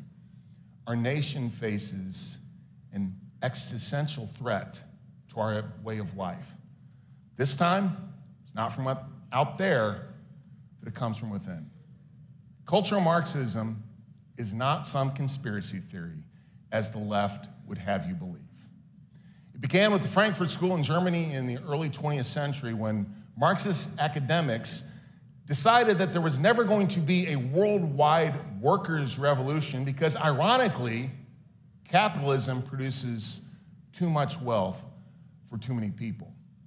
So they had turned their attention to undermining Western culture and to a revolution driven not by workers, but by society's elites. Make no mistake, what we are witnessing today is a counter-revolution to the principles of 1776. Just like 1776, trouble has come to America. Now we can feel sorry for ourselves that we live in such a time, or we can rejoice that we have the opportunity to shape the world that our children and our grandchildren will live in. In the American crisis, thank you, yes, thank you, that's a good line, I appreciate it, thank you. In the American crisis, a pamphlet that George Washington found so inspirational that he ordered it read to the troops at Valley Forge. Thomas Paine wrote, "If there must be trouble, let it be in my day that my child may have peace." And the single reflection, well applied, is sufficient to awaken every man to duty. Duty is calling again. Now is not the time to shirk it. We must embrace it. Obviously, it's easier said than done. It's tempting to throw up our hands in despair, to lose hope. I mean, good Lord, they just indicted a president. What chance do the rest of us stand? The challenges are too big. But folks, we serve a big God. And as people of faith, there is no challenge too big. A while back, I was listening to a podcast about this very subject. The host said something that I will never forget. He said, when your faith begins with a boulder rolling away from the mouth of a tomb, and a man who 3 days before had been beaten and tortured within an inch of his life and then nailed to a cross to die. And that man comes walking out of that tomb like a boss, like it never even happened.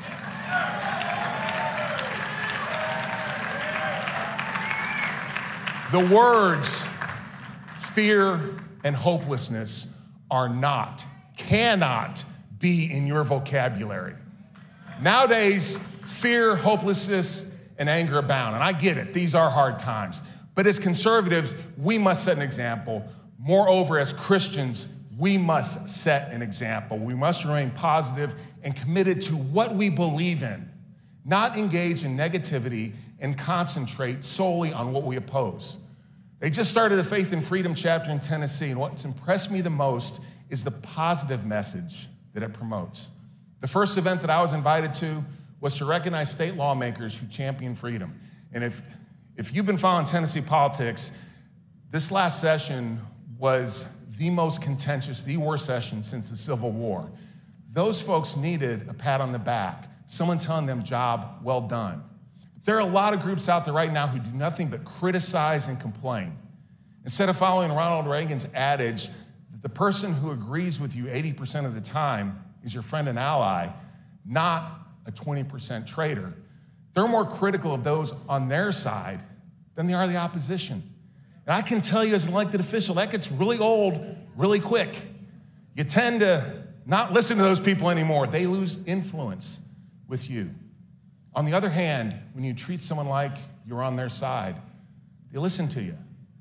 Doesn't mean that you're always going to agree, and that you shouldn't hold them to a high bar, hold them accountable, and call them when they make a mistake. But if you approach things from a place of mutual respect and friendship, you're going to go a lot further than if you come from a perspective of constant confrontation. So much negativity right now. If we want to set ourselves apart, be positive, be constructive, and above all, have faith and hope. Yeah, these are hard times, but change is coming. It's up to us to determine whether that change is positive or negative. I believe it's going to be positive. See, the other side, right now, they're thinking, we're on the ascent. We're about to take everything over. They're in for a rude awakening. Because nighttime is coming for them, but for the rest of us, dawn is breaking. Remember when Ronald Reagan said, it's morning in America? Ladies and gentlemen, it is once again about to be morning in America. And I do believe that our best days are ahead of us. Thank you all for the great work that you're doing. Thank you for having me here today. God bless all of you, and God continue to bless the United States of America. Thank you.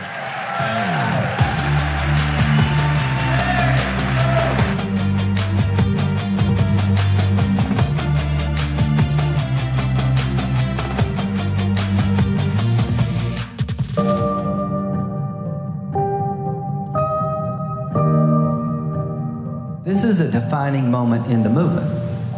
If you buy the idea that it is a state issue only, then it never really was about the child. Right. This is a moment of reflection.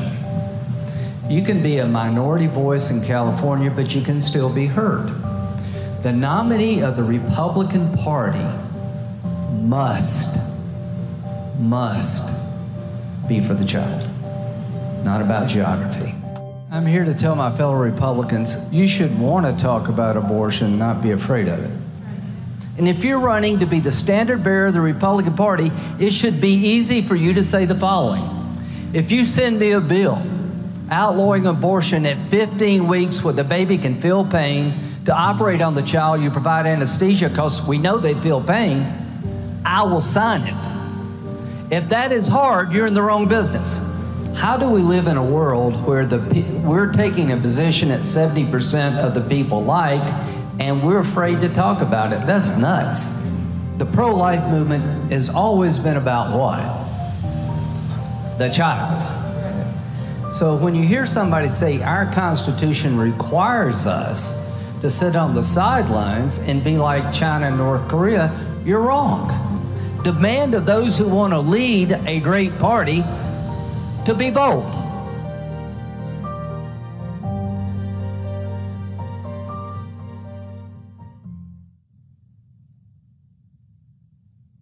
Ladies and gentlemen, please welcome from South Carolina, Senator Lindsey Graham.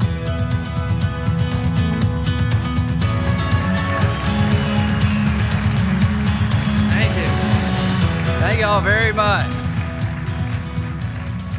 You're all hopped up on Mountain Dew after all these speakers, right? All right, so I'm not come here to sell more Mountain Dew. I'm here to warn you, encourage you to continue the fight for the unborn at every state and in Washington, D.C., right? Call to action. As I speak, Democrats on Wednesday tried to introduce legislation called the Women's Healthcare Protection Act to create a national standard. Have you been following this? Their bill would overturn every state's pro-life protection. They would set as a national standard abortion on demand up to the moment of birth using taxpayer dollars.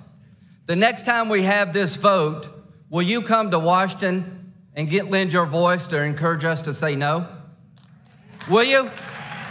So everything we fought for 50 years is at risk.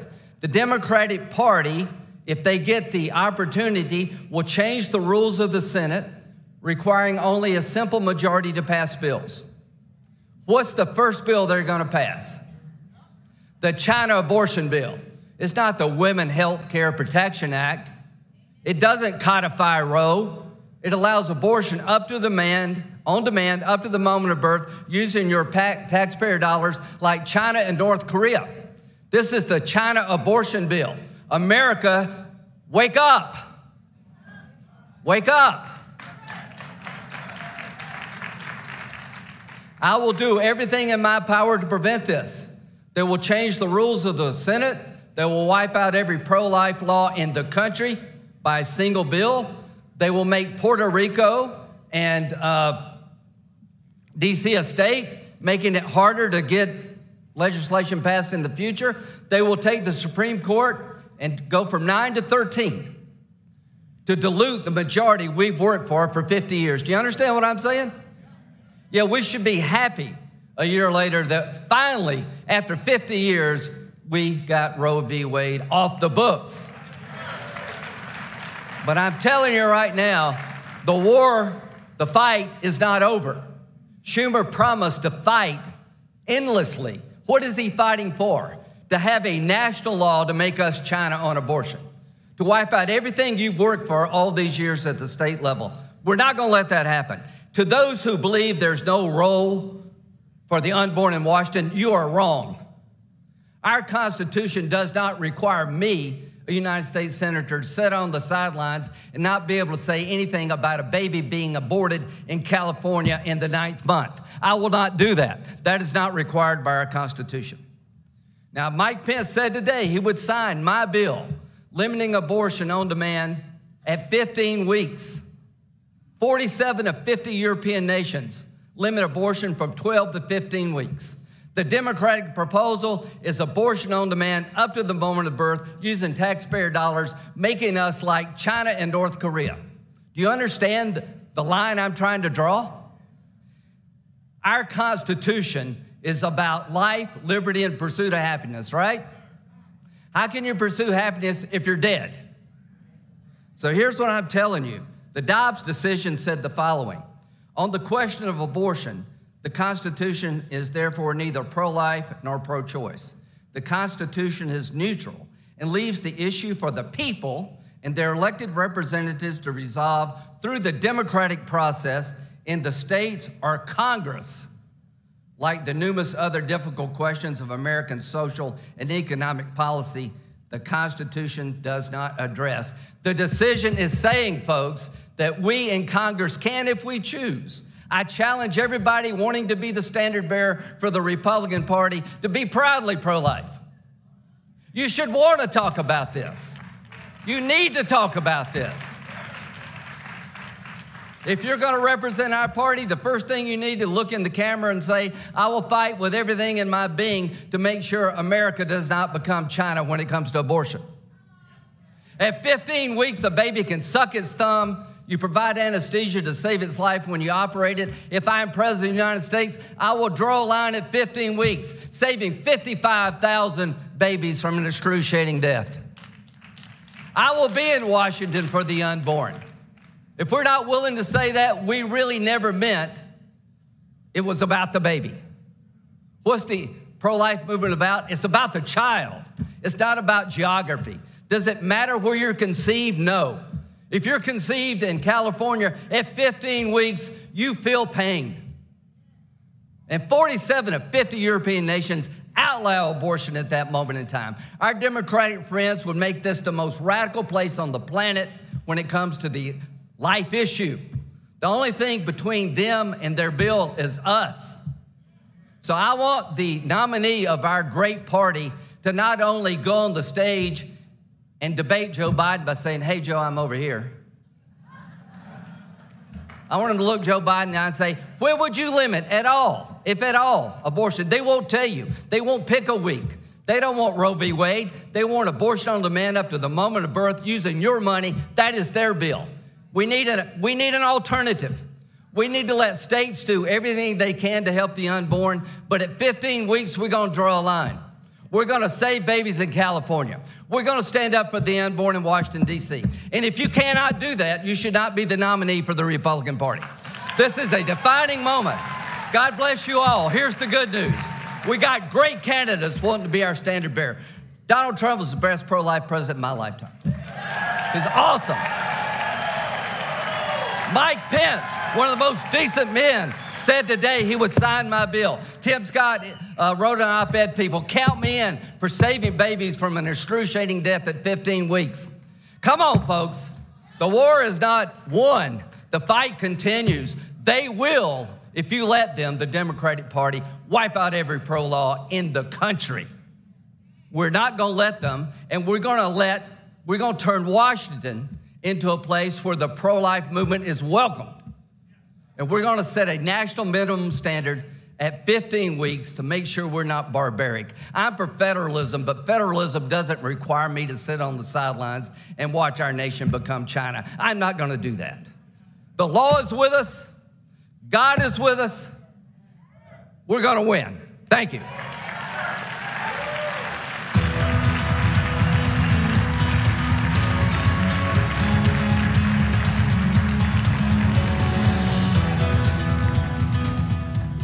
Ladies and gentlemen, please welcome Chairman of the Iowa Faith and Freedom Coalition, Steve Scheffler.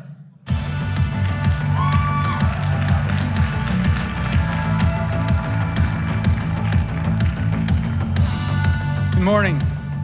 I'm honored to introduce Governor Asa Hutchinson, the 46th governor of Arkansas. He served as the U.S. Attorney, Chairman of the National Governors Association, a U.S. Congressman, Administrator of the Drug Enforcement Administration, Undersecretary for Border and Transportation Security, and as an Iowan, I'm proud that he has come to my state, like other candidates for president, talking to everyday Iowans and making his case. Please welcome my good friend, Governor Asa Hutchinson.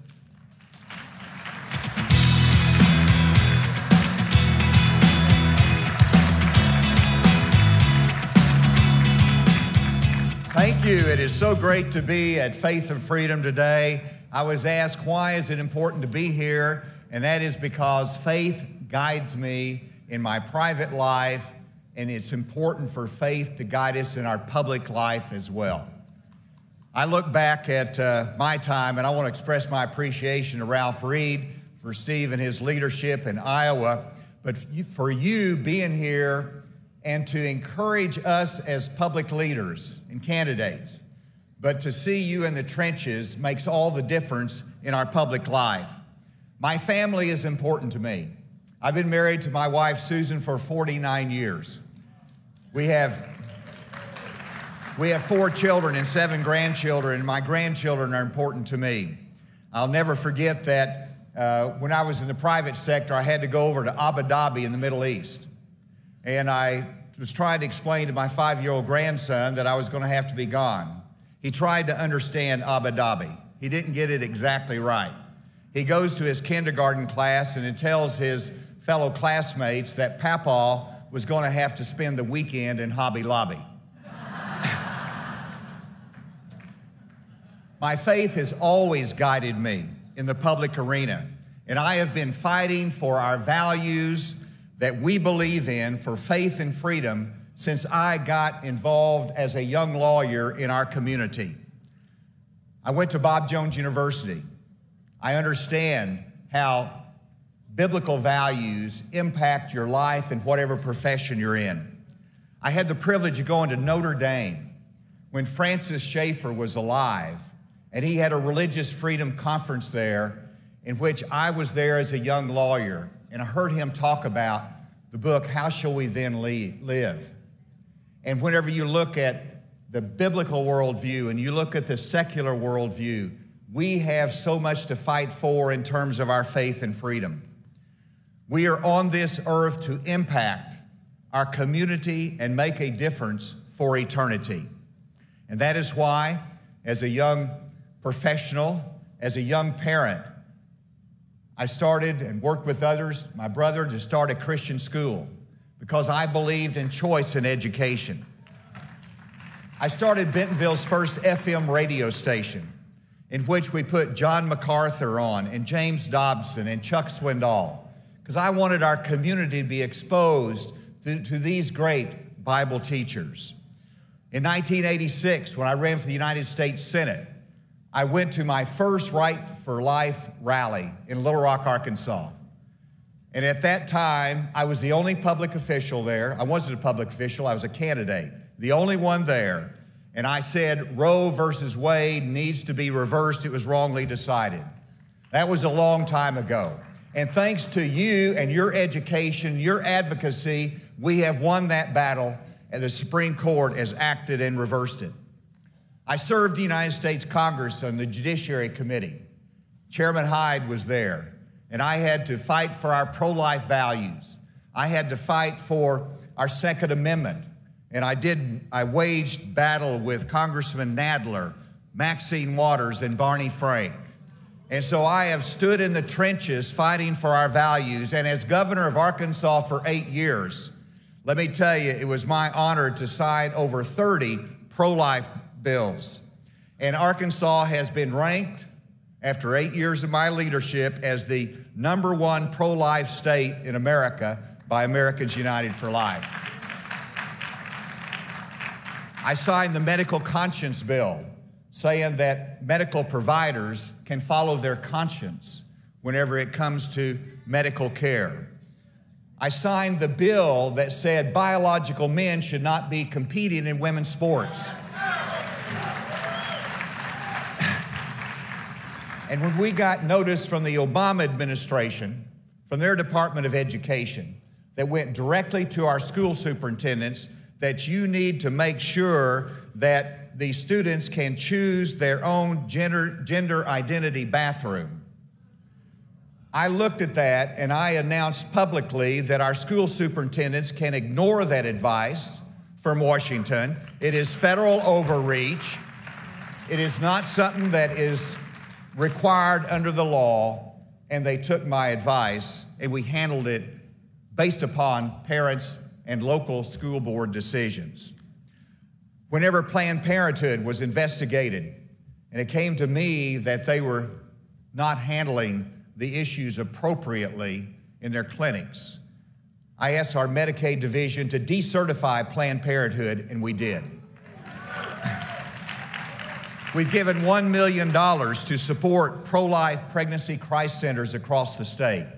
These are pro-life values that I have supported as governor and throughout my public career. And yes, as president, I would fight to make sure taxpayer funds are not used to support abortion. And if Congress acts, I will sign a federal law to restrict abortion as well as President of the United States. Now let's look at the important role of parents, and let me outline some important principles. First of all, there's a fundamental principle of faith and freedom, and that is that parents are God's guiding hands in raising children.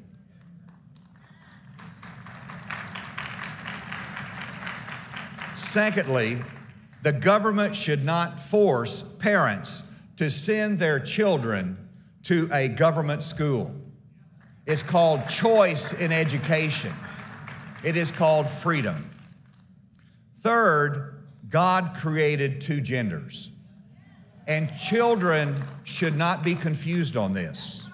But if there is confusion, parents, not the government, should guide the children. And schools should not hide these issues from the parents. And then let me say this, that minors should not be allowed to have gender reassignment surgery. This is a valid limit on important constitutional liberties. And we should remember that under our Constitution and freedoms, the liberty interest of parents in the care, custody, and control of the children is perhaps the oldest of the fundamental liberty interests recognized in our Constitution.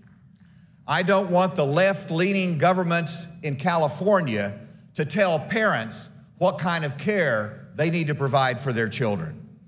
Those are the rights that are fundamental to parents. And so what can you expect from a Hutchinson administration? By the way, I am running for president of the United States. You can expect a pro-growth energy policy where we're going to produce energy again in this country. As former head of the DEA, you can expect us to address the fentanyl crisis in America. As former Undersecretary at Homeland Security that had responsibility for securing our border, let me tell you, I know what needs to be done, and we can do better what this administration has done. We can secure the border. And we need economic growth in this country that is based upon individual responsibility and opportunity for everyone. We need to kick our economy going. And then we need to have an America that is not second to China. I was appointed by Ronald Reagan as United States Attorney, so he's a mentor of mine. And he understood that peace comes from strength, that we need to lead this global marketplace of Western ideas and culture. We need to lead in freedom. That's what America stands for. And let me tell you that these are unpredictable times that we find ourselves in. Difficult times, challenging times. And we need new leadership to replace the failed policies of President Biden. We need leadership that understands our national character that is individual responsibility, that is freedom-based, that is opportunity, but it is also reflecting the goodness of America that is manifested by Christians all across this country, people of faith. That's what a president of the United States should reflect. And I want to be a president that brings out the best of America. I understand the challenging times that we face, and I'm reminded of the scripture verse in Isaiah 6:1, where the prophet said, "In the year that King Uzziah died, I saw the Lord high, exalted, and seated on his throne." Those were traumatic times when King Uzziah died because he had been there a long time. And people were shaken by it. And I would reflect today that sometimes we think our foundations are shaken. But let's remember in this country that God is still on his throne, that God is still in control of the affairs of humans. And we need to trust, we need to ask his guidance, we need to seek his blessing on the United States of America. Thank you, and God bless you.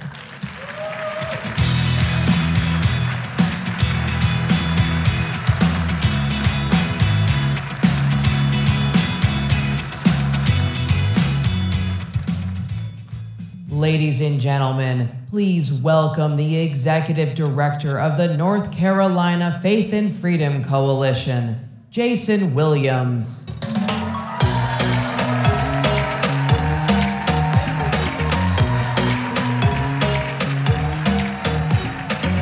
Yes! Man, so I assume you guys heard a few minutes ago my good friend Mac from Georgia. Great guy. We love Mac. But he tried to point out the great crowd we have from our friends in Georgia. We love you guys. But one more time, where's our North Carolina contingency today? Where are you guys at? That's now I see you. There we are. Okay. It's a little dark in here. I had to make sure. Well, we're certainly very well aware of who this next guy is. And you're about to be introduced to one of the most dynamic speakers in our movement in the nation right now. Somebody who's become one of my closest friends. And really, when you think about where we are and the fact that we need a fighter, we need fighters in politics, in the political arena. And can I tell you something real quick of how you do that? You don't have to be a smart political consultant genius like I am. But I'm going to give you some pull back the curtain a little bit and give you some information. The way you get those kind of fighters is you elect those kind of fighters. You elect people that believe the way that we believe. If you want to get those people in office that promote those values, you elect people that believe and promote those values. And I want to tell you that in North Carolina next year, we've got that opportunity. We've got an opportunity to elect a fighter, somebody that will stand with us, he believes like us, and he's going to go back and make sure that he fights against this woke liberal agenda, and he fights against the liberal media tooth and nail every day. I want you to give a strong road to majority, Tar Heel welcome to the North Carolina Lieutenant Governor and the next governor of North Carolina, my friend Mark Robinson.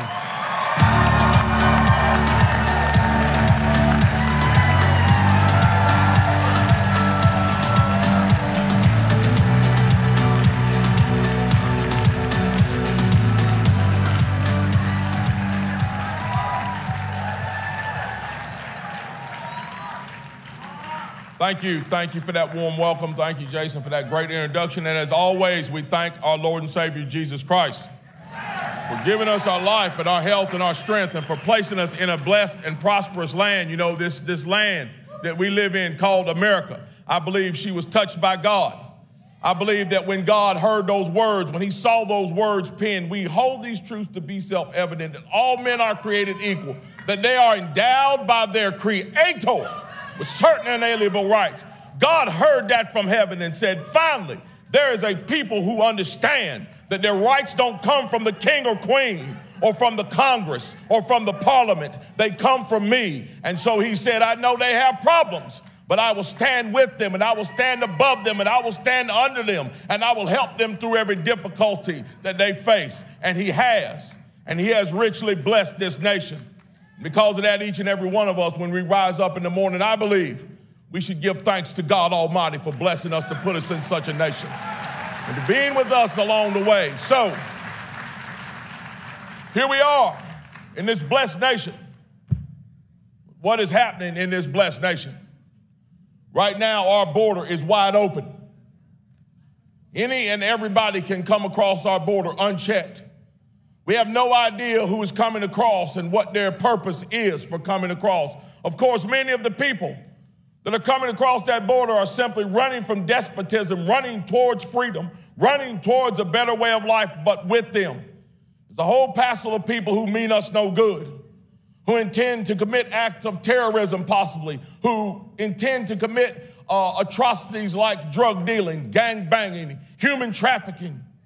That border is wide open. And along with that, all of our enemies are lined up now to try to destroy the U.S. dollar, to try to bring the United States of America down. Russia is in Ukraine. China is eyeing Taiwan. And they're all partnering together to see that the United States of America falls. On our streets, law enforcement has been denigrated, has been destroyed. Law and order is being destroyed, and we have a two-tiered justice system that has been weaponized against political enemies, much like it was during Hitler's reign and Mao's reign, Stalin's reign. It's not the United States that I remember as a child anymore. We are in a precarious position where if we do not make the right moves in 2024, this nation will fall. What is the right move? The right move, number one, is to get someone into office who puts America first.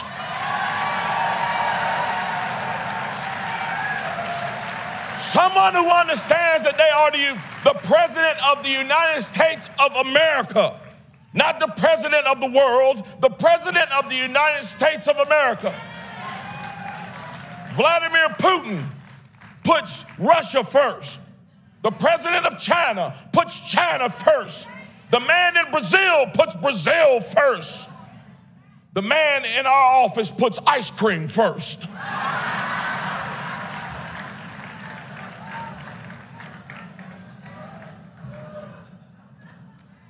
Today, America needs a fighter indeed. This nation needs a fighter. Someone who is willing to go onto the world stage, walk in boldly, strongly, waving the American flag, saying, the Americans are here and we are in charge again. And we're going to lead this world into the future with freedom, That's what America needs, and that is why on this stage today I am endorsing Donald J. Trump as the President of the United States of America in 2024. Because now, doggone it, is the time for warriors to stand up and get it done. No more of this soft talk. No more of this easy speak. No more of it. It's time to put away the cigars and the pipes and the cross legs and the calm conversation. This nation is at war, and we need a warrior at the helm. And that's why I'm endorsing him right now on this stage. Well, here it is. I'm supposed to have a timer here. I don't see it, so for the next 2 hours, you all are stuck with me.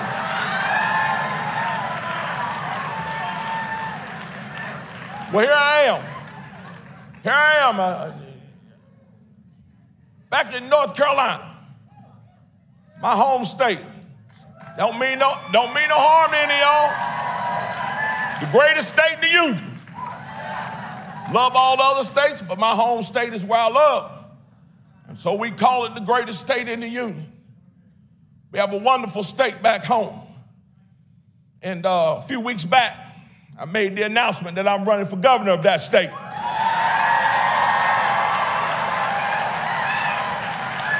And not only are we running for governor, but doggone it, we're going to win. There's some naysayers out there that say, oh, that guy, he can't win the race. He's too far right. He's something wrong with him. He's crazy. What do you mean? Crazy because I want to make sure that we take the blessed economy that we have that was formed by Republicans and make sure it spreads all across the state. I'm crazy because of that? No, sir. No, ma'am. I'm crazy because I believe that parents should be in charge of their children's educational destiny.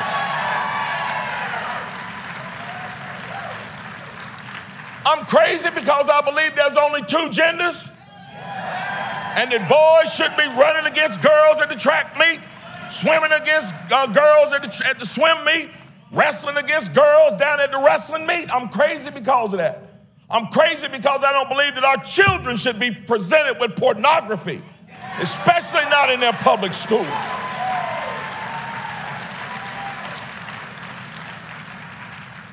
Simple fact of the matter is, I'm not crazy because normal, ordinary looks crazy to the insane. And what we're facing is the insane. So if they want to call me crazy, they want to call you crazy, let them call us that. Yes, sir. I look crazy to you because you're insane. Because I'm not doing the abnormal things that you're doing. Because I want my state to actually be better. Because I want to work towards a greater day and see a finer future. You know, in North Carolina, we're doing great in North Carolina, our economy is. And it's all due to the move of conservative Republicans who have transformed our economy in our state. But like I said, we need to expand that economy all across and make sure that that economy is serving the entire state so our state can continue to grow. And in education, there are a ton of things we need to do in education. We need to ensure that our children understand how to read and write and do arithmetic. That we teach them how their constitutional republic works. That we teach them how capitalism works, not socialism, because it doesn't work. A whole host of other things we need to do as well. But the major thing we need to do as conservatives, this thing now all of a sudden says, please stop, your time is up. I'm gonna tell you like the little cartoon character used to say, you're too late. The major thing we need to do as conservatives is this, and this is what I plan to do in North Carolina. I plan to get out into the streets and tell the great story of what conservatism does. You see, conservatism builds up, it doesn't tear down. Conservatism encourages and gives opportunities. It does not build the welfare state. Conservatism believes in the time-honored values that produce the desired result every time, i.e., we believe in principles, not just ideas. And those principles yield the result. Look at what's going on in California. The state is falling apart. The state of New York is falling apart. The state of Illinois is falling apart. Meanwhile, the state of Texas is growing. The state of Arkansas is growing. The state of North Carolina is growing. The state of Florida is growing. South Carolina is growing. Tennessee is growing. South Dakota is growing. Why? Because it is run by principles. Principles built on wisdom and the Almighty. Solid principles that work. And we plan to bring those same principles to North Carolina. So yeah, go ahead, leftists. Call me crazy if you want. Guess who I'm crazy like? I'm crazy like that first guy in this nation who stood up and said, why can't America be free? Why do we have to be subjects of the British? I'm crazy like that first person that stood up and said that slavery is not compatible with a nation that declares that it is built on independence.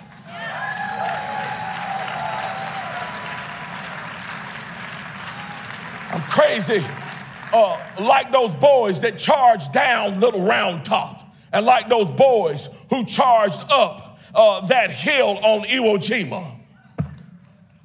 Crazy like those people on the Edmund Pettus Bridge and 100 and 1,000 other places across the South in the 60s who dared to stand up and demand to be treated as equals, who sat down at lunch counters but stood up for freedom, to declare that they were just as much man as anyone else. Yes, call me crazy like them. Call me crazy like those of us who believe in the Almighty, who have seen his works in our lives, who have seen his works in this nation, and know that through his wisdom and through his strength and through his divine intervention, which we pray for continuously on a daily basis, that this nation, no, I will not stop.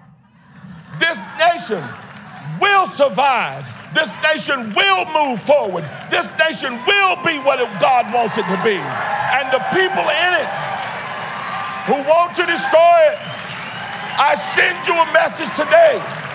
There are warriors in your path, and you will have to defeat us to take this nation down. Because we are here, we are ready, we are willing to fight, because what God has blessed us with will not go easily into the night. You'll have to do it over our dead bodies. So let's stand together, let's fight together, let's save America together, and let's save every state in this nation and the people along with it. God bless you, God bless this Washington, D.C., and God bless the United States of America. Thank you.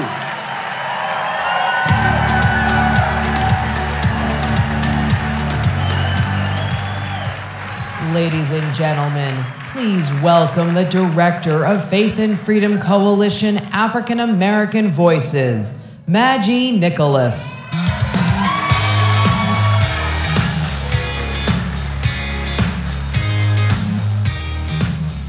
Hello, everyone. My name is Maggie Nicholas, and I'm here to introduce to you Senator Tim Scott, U.S. Senator from South Carolina, served in the South Carolina General Assembly, represented South Carolina 1st Congressional District. In college, the Fellowship of Christian Athletes led him to his Christian faith. A champion for school choice, he and Senator Cassidy introduced the Educational Choice for Children Act.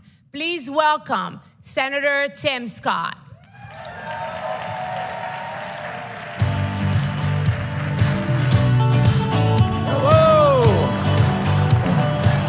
How are you doing out there?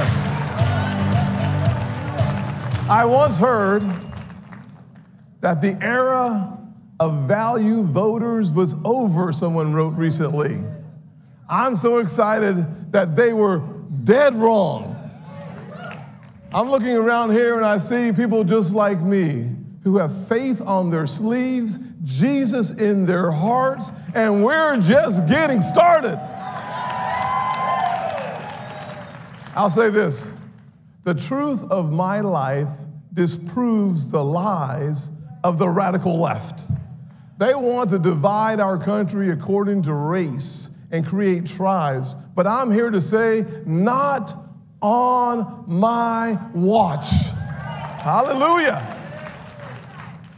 I'll say this, there's no question.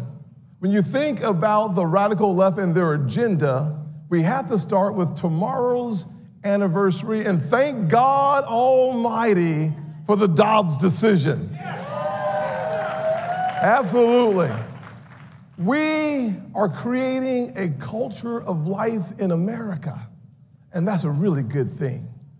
But I will say, without any question, the Secretary of the Treasury was in the middle of a banking hearing, and I'm on the banking committee. And I heard the Secretary of the Treasury, the second most powerful woman in the Biden administration, say that poor black women should have abortions to improve their labor force participation rate. I said to myself, I could not have heard that right. I know y'all don't know this, but I'm black. And so I said to myself, my mother, a single parent, mired in poverty, made the decision for life. And I thank God Almighty that she chose to bring me in the world. So I ran down to my banking hearing to ask Secretary Yellen myself, just to see if I heard her right. And she said, she doubled down on it. She said, absolutely, in order to increase black employment and black opportunity, abortion is an alternative. What a desperate position to take. The radical left has lost so much faith in America, they've lost faith in life itself, but we are here to tell them, life is good, and we are proud to be Americans. We are proud to live in the freest, fairest land on God's green earth. Well, I said the truth of my life disproves the lies of the radical left, and I said that because not only was the Secretary yelling, but then the ladies on The View, Joy Behar, told me, I don't know what it feels like to be black. I was like, let me go on that show and have a conversation with the women of The View. Because I gotta say, their comments were offensive and dangerous and disgusting. And so I went on The View and said, your comments are offensive, dangerous, and disgusting. Because to suggest that the only way for a child of color to make it in this nation is to be the exception and not the rule is a lie from the pit of hell. A lie from the pit of hell. But then President Obama decided to jump in as well. I can't hear you. Oh, okay. I heard you, okay. He says, I'm too optimistic. I have been accused of being too optimistic, too positive, too proud to be an American. For those accounts, I am guilty. Guilty as charged. I love America. I love our country. I love our country because I had a miserable beginning. I started off on the wrong foot. My parents got divorced when I was 7 years old. We moved into my grandparents' house. My grandfather was born in 1921 in a very segregated South Carolina. But he believed back then what too many doubt right now. He believed in having stubborn faith. Faith in God, faith in yourself, and faith in what America could be.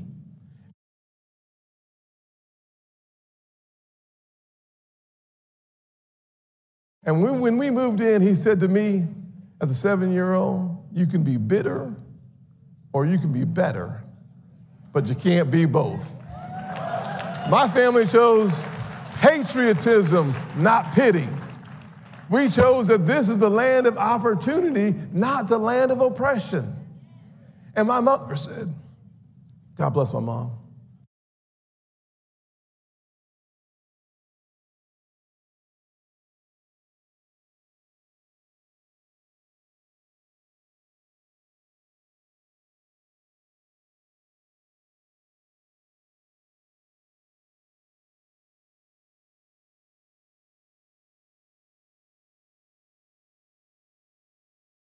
She worked 16 hours a day as a nurse's aide, changing bedpans and rolling patients. And she came home and she would tell me every single day in her own way, there is dignity in all work. And that's why I know as a nation, if you are able-bodied, you work. If you take out a loan, you pay it back. And if you commit a violent crime, you go to jail. These are American values. And myself, as a kid, I went to 4 different elementary schools by the 4th grade. It's one of the reasons why I believe that every parent needs a choice, so every child has a chance. We must make sure that every zip code in this nation is empowered with school choice so that our kids do not have to be indoctrinated, but they get educated. And then we quit teaching CRT and we start teaching ABC. It's time for us to get back to teaching American history in the United States of America. But the Biden administration and the radical left, they refuse to allow our kids to be educated. So when parents show up at school board meetings, they label them domestic terrorists. That's wrong.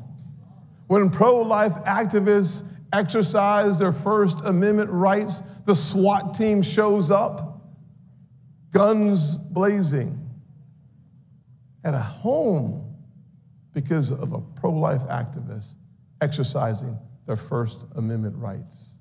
But even worse, in this radical left Biden administration, they weaponize the Department of Justice against their political enemies. That is wrong. We deserve better in the United States of America. We deserve better.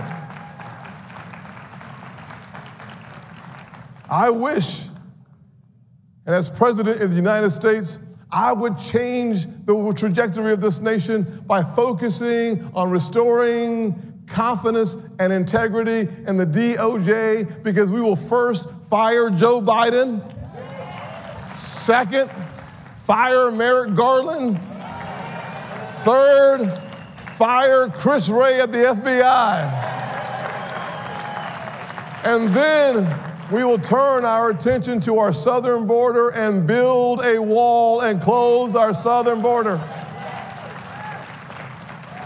We are going to stop 70,000 Americans from losing their lives to fentanyl because of the precursors that come from China, manufactured in Mexico, and Mexican cartels bringing it across our border. Not on my watch. They will cease to exist. And then we'll turn our attention to China. China is an existential threat to our nation, and we should deal with them as such. They are spying on our kids, buying our farmlands, and breaching our sovereign borders while setting up a base in Cuba. It is time to have a president of the United States who has a backbone and will stand toe-to-toe with China and say, never again. Not in Cuba, not in South America, and not in the United States of America. God bless you.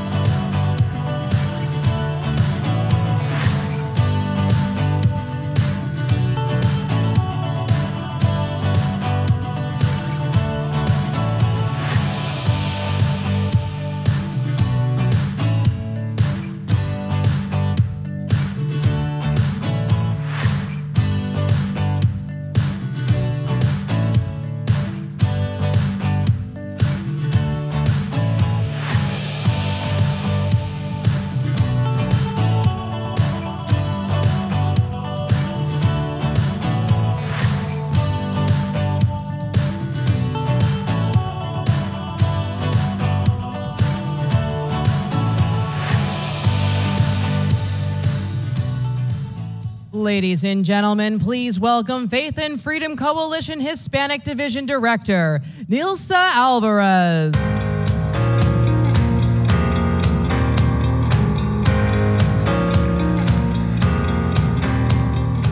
Hey everyone. So I get to present our next speaker. He serves as the 43rd mayor of Miami, served as part of the Miami City Commission from 2009 to 2017. His three major themes of governance are quality of life, a pathway to prosperity, and resiliency. He also served as president of the U.S. Conference of Mayors from 2022 to 2023. Please welcome Mayor Francis Suarez.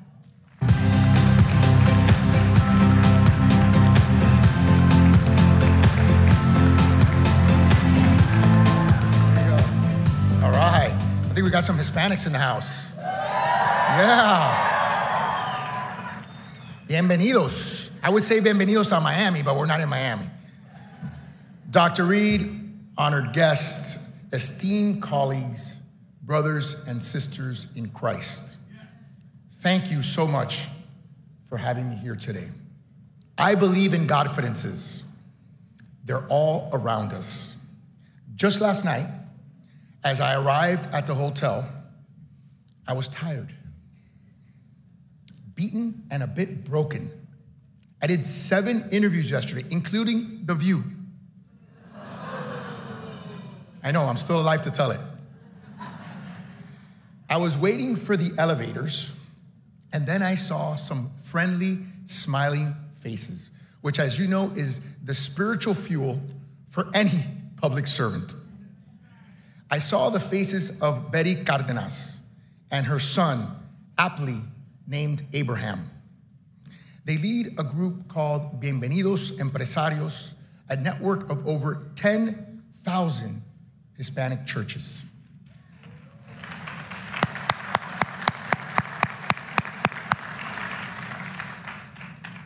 For people in my position, our fuel is inspiration and grace. And they gave it to me last night in abundance. So I just want to say, gracias de la profundidad de mi corazón.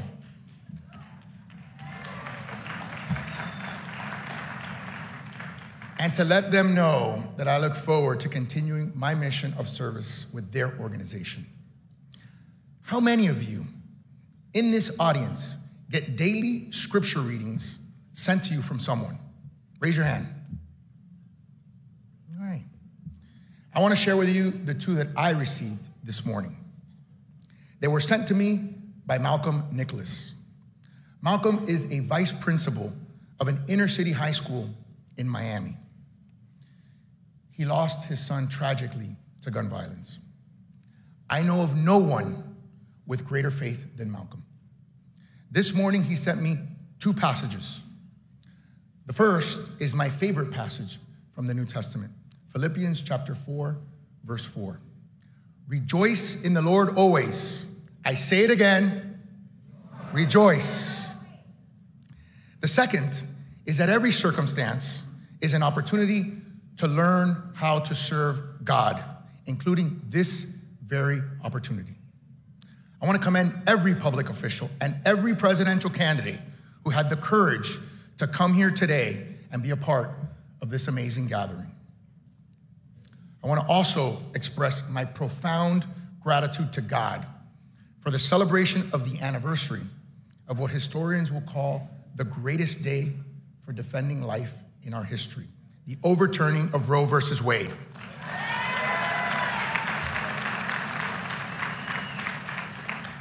How many great people will be born in the future that can shape our world and can cure diseases who may never have been given a chance?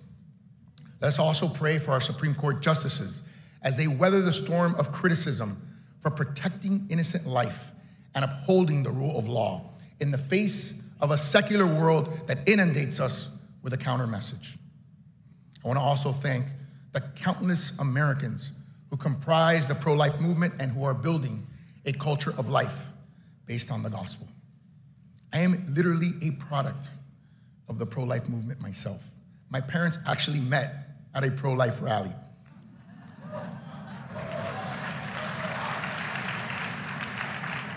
They have bravely lived their pro-life ethic by raising a family of 4, myself and my 3 sisters. My parents and the difficulties of my own life taught me that faith must be at the center of our lives, and that faith in Jesus Christ is the center of my life.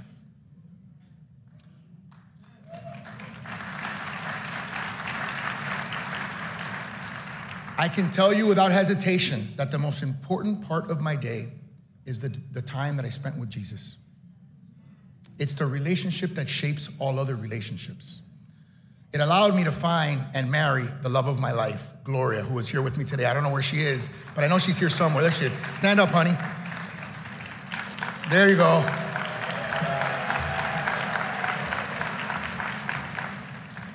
And my faith has formed my commitment to the culture of life from its inception until its end. You know, many people claim to be pro-life, but you're not pro-life until you're truly tested. In my case, my wife and I were tested by the challenge of infertility. We struggled with infertility for 4 years. We accepted the possibility that we would not feel the joys of parenthood, that our only children may be the forgotten children of my city. And then on Father's Day 2013, I woke up and heard my wife screaming, "I don't know if it's true, I don't know if it's true." And of course, as a politician, the first thing I said was, "It's not true, whatever it is."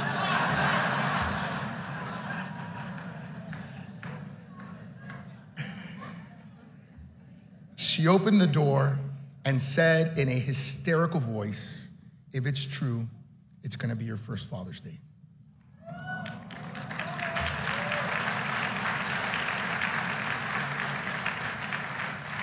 You see, there are moments in life where God's intervention is so powerful, so tangible, and this was one of the many moments for me. My immediate family has also been inspired by the power of the pro-life witness of family by my niece. My sister, who is one of my heroes. By the way, all my sisters are my heroes. I don't want to get home and have to hear from the other ones. Has 5 children. No small feat for a working mom. But when she received the wonderful news that she was having her 4th child, almost immediately, it came with the news that she would be born with a genetic deficiency, which would severely handicap her throughout her life and undoubtedly increase the burden on an already large family. In one of the most incredible acts of faith and courage I have ever witnessed, she kept her child, Gianna.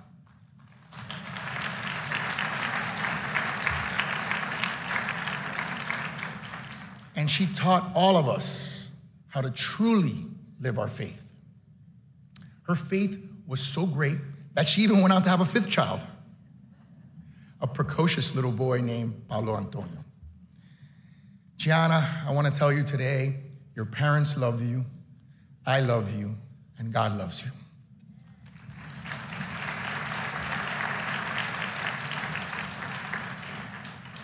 You know, in churches across America, I'm sure you've heard this, they say they see the glory, but they don't know the real story. Living your faith and proclaiming it in today's America means bearing witness in the face of a hostile environment and a relentless media.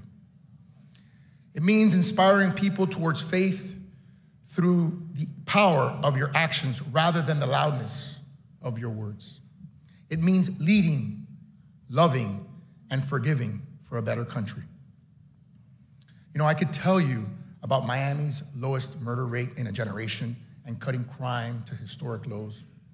I could tell you about our cutting taxes to the lowest rate ever. And I could tell you about how our new tech economy is growing and how we have created a Miami charter school network driven by parents and not bureaucrats.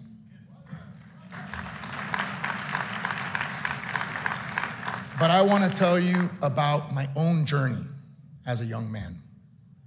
I was the victim of a home invasion robbery where I saw my mother and my grandmother held at gunpoint. It left me scared and scarred with what today would probably be diagnosed as PTSD. I bounced around different schools trying to grapple with the emotions and the aftermath of the event. And then I met Father Pat Angelucci. He transformed me by teaching me to be reborn in Christ, and that my faith needed to be the bedrock of my strength and self-worth.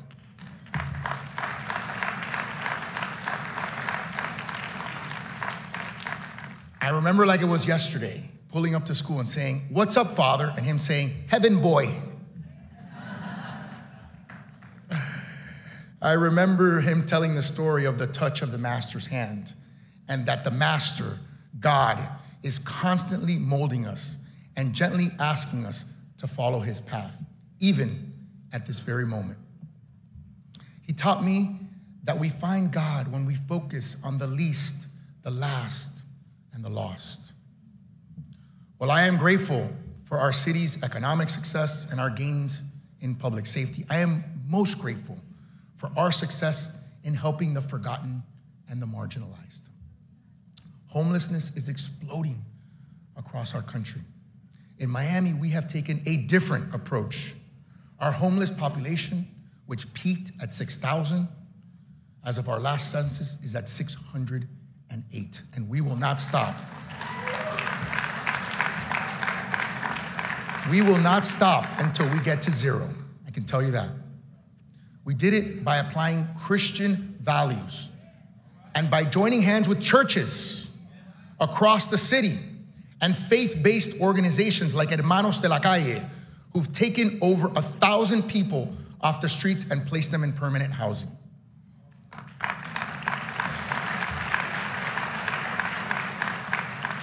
I like to talk about how we reduced poverty in the last 20 years by 50% because we were compassionate and found creative ways to create affordable housing, remove food deserts, and create pathways to prosperity for our homeless by teaching them vocational skills, giving our children savings accounts, and raising private sector dollars so that all young adults on Pell Grants in my city can go to college for free.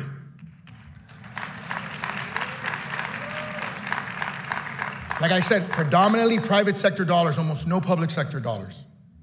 In today's America, we need to lead with loving truth in a world of soft lies. We need Christians who speak clearly and calmly in a time of confusion and despair. And we need Christians who lead and who love courageously, even to those who persecute us and prosecute us. Our country is bruised and battered right now, but our faith is strong. Our values are under relentless attack, but our faith is strong. We face oppression and persecution, but our faith is strong. And all of us here today, I promise you, have been attacked, but our faith is strong. Thank you all from the bottom of my heart for keeping the faith, for keeping us strong. Thank you for keeping America one nation under God, indivisible, with liberty and justice for all. God bless you.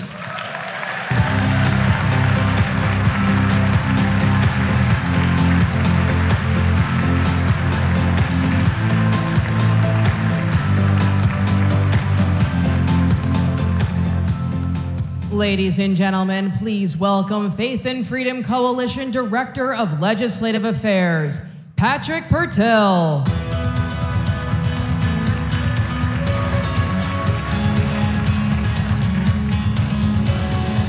Good morning, everyone. How are we doing?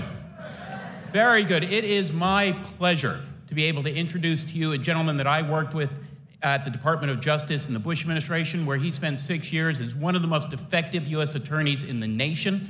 He went on to become the 55th governor of New Jersey, where not only did he have a hostile state legislature, he was able to move through some of the most impressive fiscal reforms the state has ever seen, both on taxes and on spending. A champion for charter schools, a champion for school choice. It is my pleasure to introduce to you Governor Chris Christie.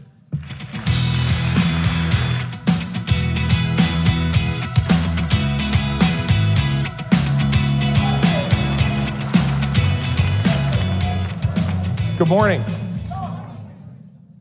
First of all, thank you all for being here and for loving our country enough to be here.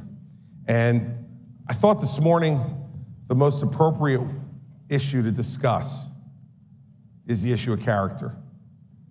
And I want to start, you can tell I'm getting older, I have to put these on, but I wanted to start with Romans chapter 5, verses 3-5. Not only that, but we rejoice in our sufferings, knowing that suffering produces endurance, and endurance produces character, and it is character that produces hope. Character is tested most when you're challenged, when you're under duress. And believe me, being a conservative Republican in the state of New Jersey is duress. 1 million more registered Democrats than Republicans, a Democratic legislature for every day of my governorship, and the New York and Philadelphia media market every day. There is no doubt that as a conservative Republican in New Jersey, you're challenged. And when I was one of only 3 Republicans in the last 30 years to beat an incumbent Democratic governor, they told me there was no chance I could win. And one of the biggest reasons the press said I couldn't win was because I ran as what I am, an unabashedly pro-life Republican. Now, what does that mean once you become governor of New Jersey? What it means is that for 8 years, they sent me Planned Parenthood funding in New Jersey, and for 8 years, I vetoed it, and we sustained every one of those vetoes. No Planned Parenthood funding for 8 years. And being pro-life, I would suggest to all of you, has to be longer than the 9 months in the womb. Every life, I was taught, is a precious gift from God. And that life and its gift doesn't end when the child is born, it only begins. And our need to protect that life only begins then. And so that's why when I look at children across our state and now across our nation who live in an educational system that gives them no chance and no hope to ever lift themselves out of poverty, that is a sin. It is a sin against what God gave them in the potential that he put inside of every little boy and little girl born into this country.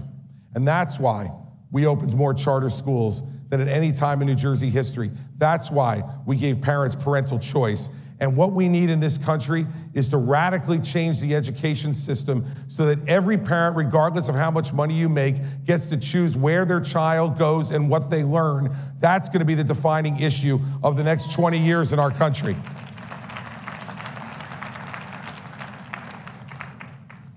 And when I was U.S. Attorney, I worked with Congressman Chris Smith to make sure that human traffickers were prosecuted, not only in New Jersey, but all across our region. If we are going to stand up for the preciousness of life, we must stand up for the young women that are trafficked into this country, into the sex trade. Those people who profit from those young women need to be prosecuted and put in jail for the rest of their lives. I did the biggest one of those cases in the country's history. And character is important and has been important at every one of the moments in our country's history. Think about it. If in 1776, Washington and Adams and Jefferson and Franklin had decided to negotiate with King George and not have the character and the courage it took to stand up for independence, which they knew had freedom and liberty, we'd be a smaller country. If in 1861, Abraham Lincoln decided to give the South away, rather than stand up and have the character to say that a house divided against itself cannot stand, we would not have the country that we have today. In 1941, if Franklin Roosevelt hadn't said that Holocaust around the world and Nazi domination was something the United States was unwilling to live with, well, we would have been a smaller country today, not the leader of the world that we became. And in 1981, if Ronald Reagan had been willing to live with a Soviet empire that killed and discriminated against its own people, that squashed its faith, then we would not have seen 9 years later the falling of the Berlin Wall and now a free and democratic Europe that helps to support the hope and the faith of each and every one of those people. Our faith teaches us, at least my Catholic faith teaches us, that character doesn't mean you're perfect. It doesn't mean that you're free of sin or faults. But what I believe my faith requires of me is when I do sin, when I do make mistakes, when people who work for me do the same, that I must admit it, that I must take responsibility, that part of getting forgiveness, whether it's from God or whether it's from the people who elected you when you make mistakes, is to first accept that responsibility and ask for forgiveness. That's what character really is.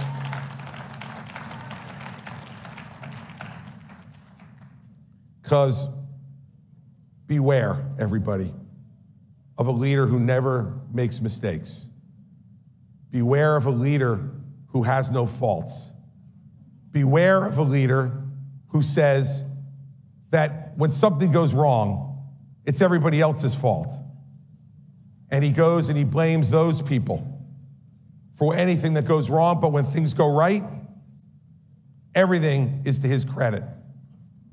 Now, there are a lot of people who wonder, after I was the first candidate to endorse Donald Trump in 2016, the very first, after he made me chairman of his transition, after he made me chairman of his opioid and drug abuse commission, after, and this one will keep you up at night, everybody, after I played Hillary Clinton in debate prep. You won't be able to sleep thinking about that one tonight. And after I played Joe Biden in debate prep in 2020, why am I running for president of the United States? I'm running because he's let us down. He has let us down because he's unwilling. He's unwilling to take responsibility for any of the mistakes that were made, any of the faults that he has, and any of the things that he's done. And that is not leadership, everybody. That is a failure of leadership. And you can boo all you want. But here's the thing. Our faith teaches us that people have to take responsibility for what they do. People have to stand up and take accountability for what they do. And I cannot stand by, and as soon as I've started to be critical, after all of that, and after you offered me White House Chief of Staff, now what he does is call me names and belittle me.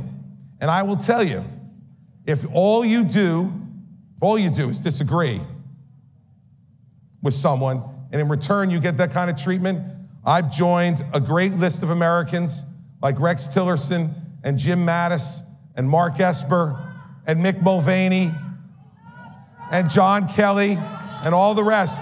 And you can love him all you want, but I will tell you that doing those kind of things makes our country smaller. It makes our country smaller, and it makes us lesser. During the Revolutionary War, Abigail Adams asked her husband John if they were going to win the war. And here's what John said. He said, I can't guarantee success in the war, but I can guarantee something better, that we deserve it. Ladies and gentlemen, you never know what's going to come across the desk of the President of the United States. It's not a litmus test of boxes checked. You need to know what's in here. We need to once again, as people of faith, put character first. If I'm President of the United States, I will put character first. I love each and every one of you for what you contribute to our country. I love that you are people of faith. I am too. And let's make America a country that cares once again about character and faith. Thank you all very much.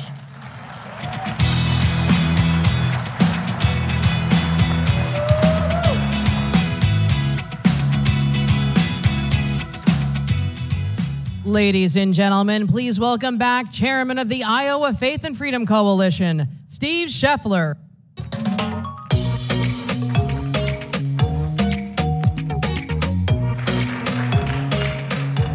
Good morning again. I am proud and honored to introduce my United States Senator Joni Ernst. She was elected to the U.S. Senate, replacing a 30-year far-left Democrat in 2014. She was elected vice chair of the Senate Republican Conference. She was the first female combat veteran in the U.S. Senate. She served in the United States Army and the Iowa National Guard in the Iraq War. She has supported fetal personhood amendment, legislation to defund Planned Parenthood. She is the greatest. Please welcome my great U.S. Senator, Joni Ernst.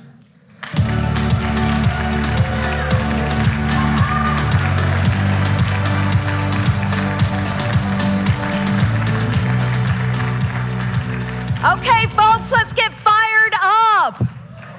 Good morning. It's great to be with so many patriots. Thank you all for coming out today.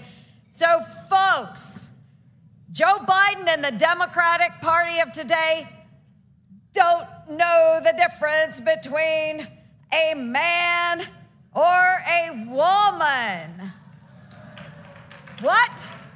And they clearly don't understand what the word secure means when it comes to our country. This utter confusion is causing chaos across the United States, from our southern border all the way to competitive sports. Right now, Joe Biden is working overtime to allow biological males to share spaces with females and compete in women's sports. Doors that were opened over 50 years ago are being slammed in the faces of girls across this country because of the left's radical gender ideology. Girls' locker rooms have become a battleground. Many of you probably know my friend, Riley Gaines Barker. Yes! She's a 12-time NCAA All-American female athlete who was forced to compete against a biological male, Leah Thomas, in the 200 freestyle for the national championship. The two tied. They tied, folks, for 5th place, with Thomas taking home the trophy. The NCAA told Riley it was necessary for photo purposes, and that Riley would get her trophy in the mail. Yes, boo. Thank you. Folks, Leah Thomas is a 6'4" biological male who swam on the men's team at the University of Pennsylvania for 3 years before switching to the women's team for his final year. Man, you might feel like a woman, but you're not.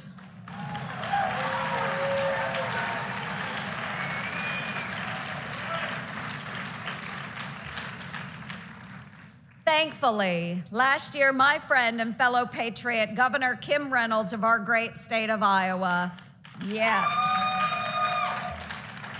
protected girls' sports across the great state of Iowa from elementary all the way to the collegiate level. And in the U.S. Senate, I am proud to help lead the Protection of Women and Girls in Sports Act. Under our bill, any athletic program that receives federal funds and allows a biological male to participate in competitions designated for women or girls would be in violation of federal law and held accountable. We here in this room must continue to stand up, protect our young girls, and ensure that they are not pushed off of the podium. Folks, Title IX is the law of the land, whether Democrats like it or not. Our female athletes deserve fairness. They deserve safety and the ability to win top scholarships and titles. No amount of harassment from the radical left will stop us from standing up for the truth and for what is right. So, folks, I mentioned securing our nation. So let's talk a little bit about our border. Don't you think it's time to secure our southern border? Joe Biden's refusal to act is allowing cartels to smuggle deadly drugs into our countries, into communities all across the United States, risking our national security and costing taxpayers billions of dollars for nothing. On day one in office, Joe Biden canceled the construction of the wall along our southern border, calling it, quote, a waste of money. Ironically, folks, his decision not to build the wall is the real waste of money. Right now, all of you as taxpayers are spending millions of dollars for contractors to babysit piles of metal sitting in the desert.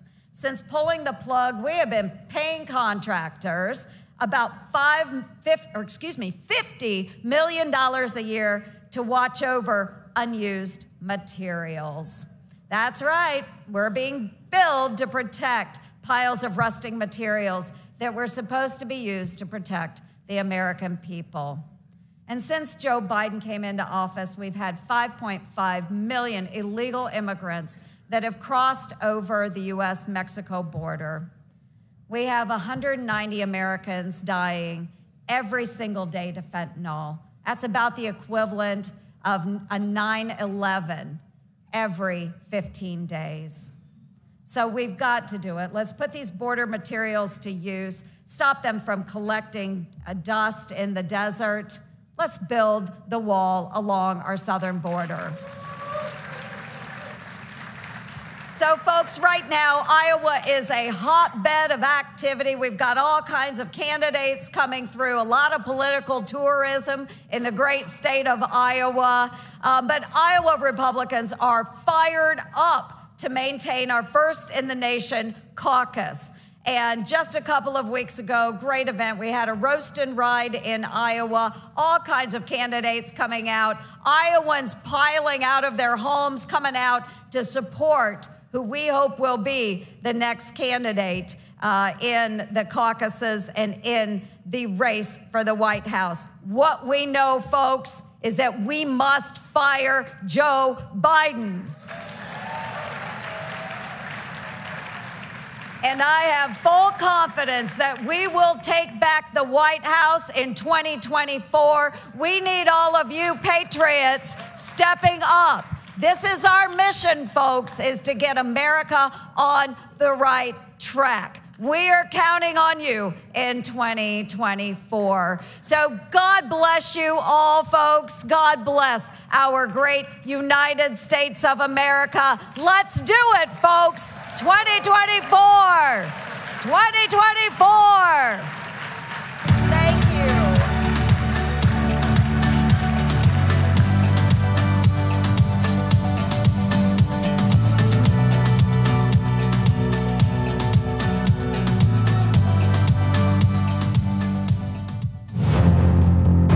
Well, welcome to the freest state in these United States. The cure cannot be worse than the actual issue. You can't run your society into the ground. Kids need to be in school. People need to be able to earn a living. Major move by Governor Ron DeSantis. The governor announcing Florida is now reopening. Florida got it right, and the lockdown states got it wrong. Tonight, a sweeping elections reform bill is now law here in Florida. Your vote is going to be cast with integrity and transparency, and this is a great place for a democracy.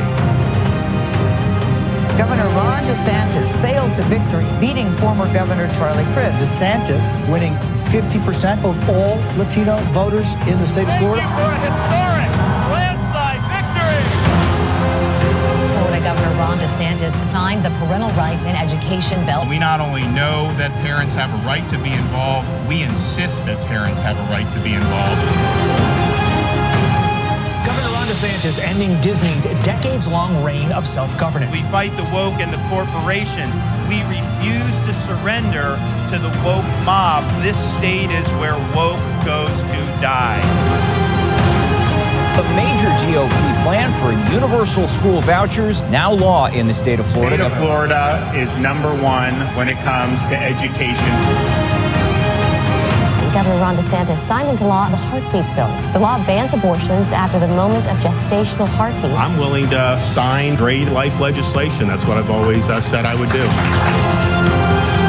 I can tell you in the state of Florida, I'll be holding the line. I'll be standing my ground. I won't back down, and I have only begun to fight.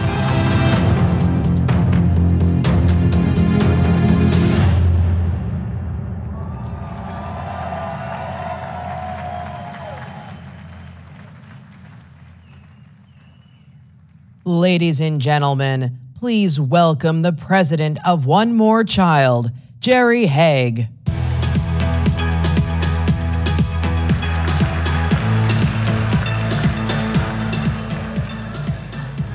Over the past 5 years, I have seen up close the bold leadership of Governor Ron DeSantis. I've seen how lives have been changed. I see how families have been strengthened, and I've seen how futures can be brighter. Governor Ron DeSantis gets things done. He is a man of faith, and you can see that faith in his priorities, in his appointments, and in his policies. Governor DeSantis kept our church doors open during COVID. He personally led the passing of the heartbeat bill in Florida to protect our unborn children. But you know that so many of the problems that we face today aren't just matters of public policy, they are matters of the heart. I know this man's heart, and I know how he and Casey lead with their faith. Governor DeSantis is a fearless leader. He is wise, he is strong, and he is a champion for our faith and for our families. So please join me in welcoming to the stage that leader, my governor, and the next president of the United States, Governor Ron DeSantis.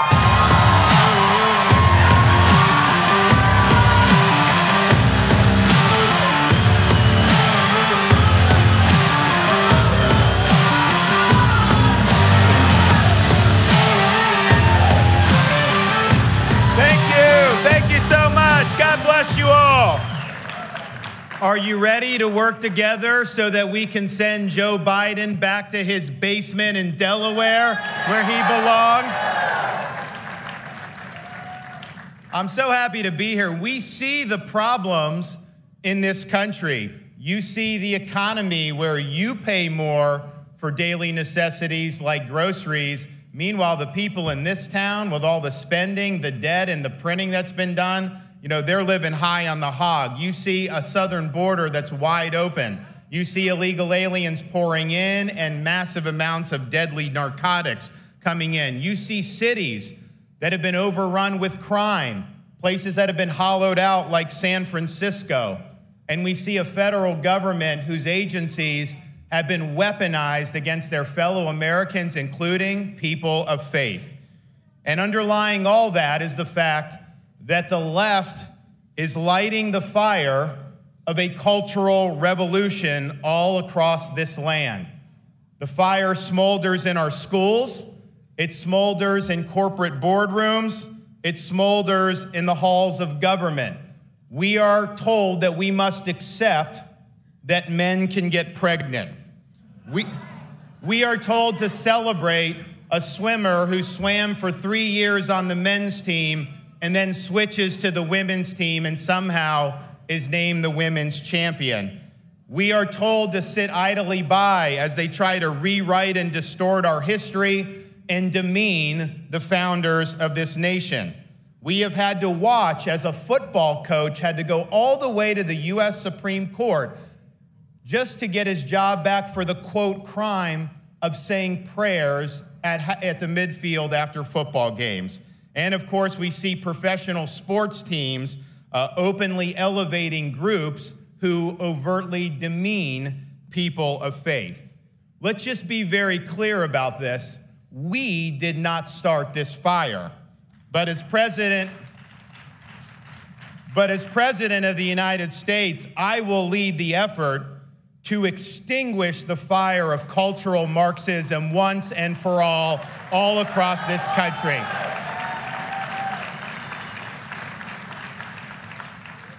We will restore sanity to this nation. We will return normalcy to our communities, and we will reinstate integrity across institutions. This is a time for clarity. This is a time to stand for truth. This is a time to proudly put on the full armor of God. Now, what's called for right now is leadership. And leadership means that you know what's the right thing to do. You have your sights fixated on what true north is. You don't let people divert you off course, the media, the polls, none of that. You follow through and you get things done. And I'm happy to say that's exactly what we've done in Florida. That's exactly what we will do as president. When the world went mad during COVID, when common sense suddenly became an uncommon virtue, the state of Florida stood as a citadel of freedom and a refuge of sanity for citizens all across this country. We refuse to let our state descend into some type of Faucian dystopia where people's freedoms were curtailed and their livelihoods were destroyed. No, we protected the right of people to worship in church. We protected people's freedom, their ability to work, businesses to operate, and made sure our kids could be in school every single day in person. In short, we chose freedom over Fauciism, and we are better off for having done so.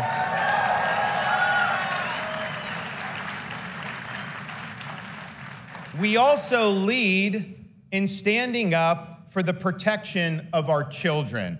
And it's sad to say, but in the cultural moment we find ourselves in, our children are being targeted for indoctrination in schools and programming, everything under the sun. In the state of Florida, when we saw that happening, when people wanted to put gender ideology in the schools, we drew a line in the sand and said, no, not on our watch. We are going to stand with the rights of parents.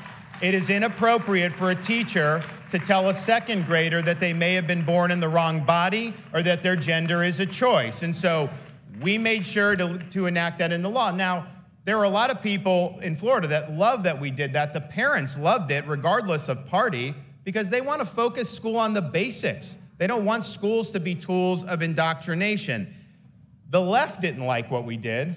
The media didn't like what we did. And there happened to be a company you may have heard of in Central Florida that didn't like what we did, named Disney.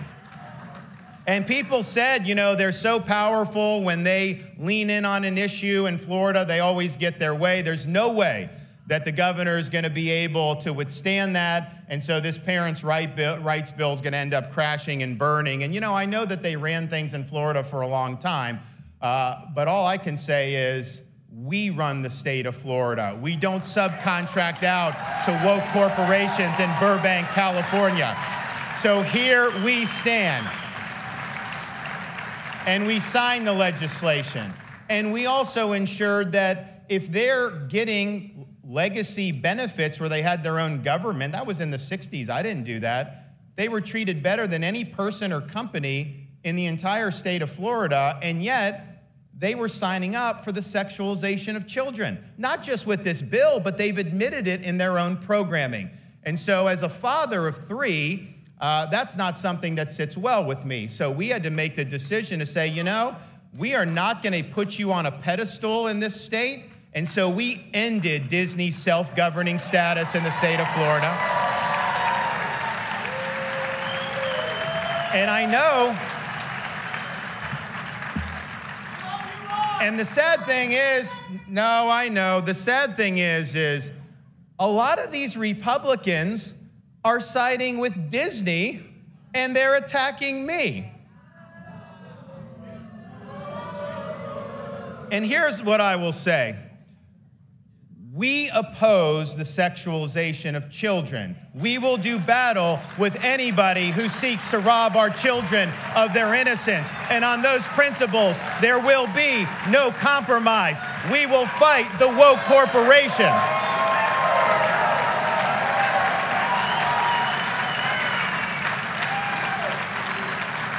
And what it all comes down to at the end of the day is we believe that parents have the right to direct the education and upbringing of their children. And we've enacted legislation to that effect. We've even empowered parents with the ability to know what curriculum is being used in their kids' school and to blow the whistle when things are inappropriate. And here's what they found. Unfortunately, and I think Florida is probably way better than a lot of other states, but even in Florida, you know, they have found pornography in the schools. So the media will say, if you get the pornography out, that's somehow a book ban, which is a total hoax. People can buy, adults can buy books, but you have to choose what's appropriate to be in a school, what's appropriate for a classroom. You're making a decision, somebody's trying to make a decision to use tax dollars to put pornographic materials, and that's wrong. We did an event to highlight this. We called it Exposing the Book Ban Hoax, but before I talked, before the parents came up, we just played on the video screen exactly what the parents had objected to. The news stations covering our press conference had to cut their feed because they said it was too graphic to air. Well, if it's too graphic for the 6 o'clock news, how is it okay for a 10-year-old school child?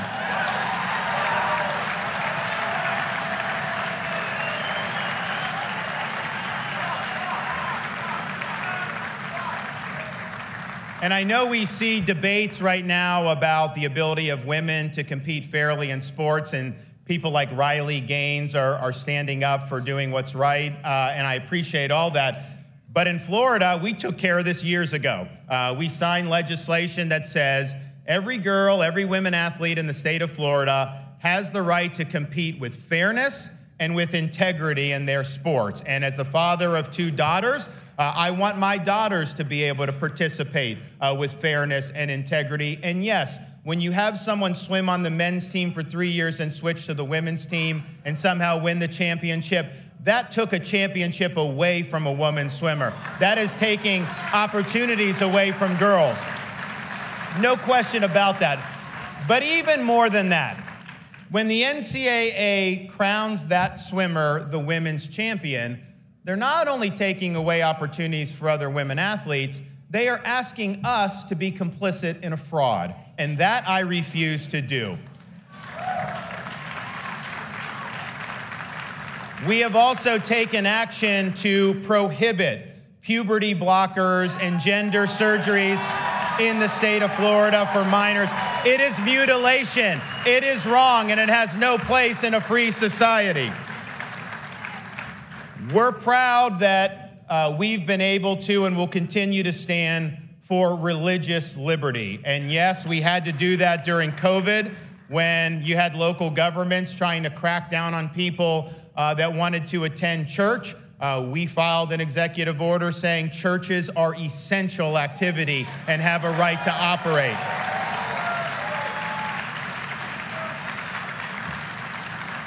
We've also taken action to ensure that athletes have the right and sports teams have a right to say prayers before games, and also to have a mandatory moment of silence in our schools so that students can pray before they start the school day. My government in Florida has enlisted the faith community into everything we do. When we work to help less fortunate people, and my wife has a great program called Hope Florida, we know that just giving somebody a check from a bureaucracy is not going to ultimately change the trajectory of their lives. So what have we done?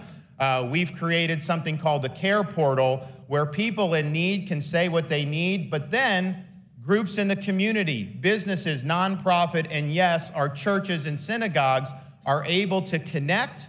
They can help the people, and guess what? Once they are in the hands of people who care, once they have an ability to not just receive statecraft, but soulcraft, we never see them come to the government office again for help. They are on the road to self-sufficiency. So we've embraced the faith community, and we know that it works to embrace the faith community.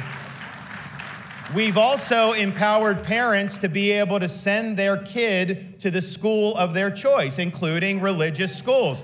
You have universal school choice in the state of Florida, the largest expansion of school choice in American history. We were proud to be able to get that done. We also said when I ran for governor that I would be the most pro-Israel governor in the country, and we have delivered on that promise. We stand with the state of Israel. We have fought companies who have tried to stigmatize Israel through things like BDS, and we've put them on our dink list, and we've gotten companies like Airbnb to back down, because we understand places like Judea and Samaria are historical, biblical Jewish lands. They are not occupied territory. It is disputed territory, but those have a strong connection to the Jewish people going back thousands and thousands of years, and all you have to do is open up your Bible and start reading to see that.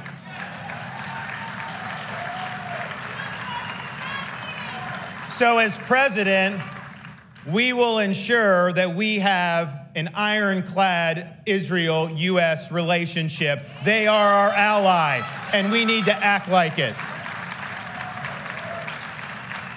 We also understand the importance of leading on the courts. When I became governor of Florida, our state Supreme Court in Florida was perhaps the most liberal Supreme Court anywhere in the United States. Well, we've now been able to make 7 appointments to that court, and Florida now has the most conservative Supreme Court anywhere in these United States, and we got more work to do.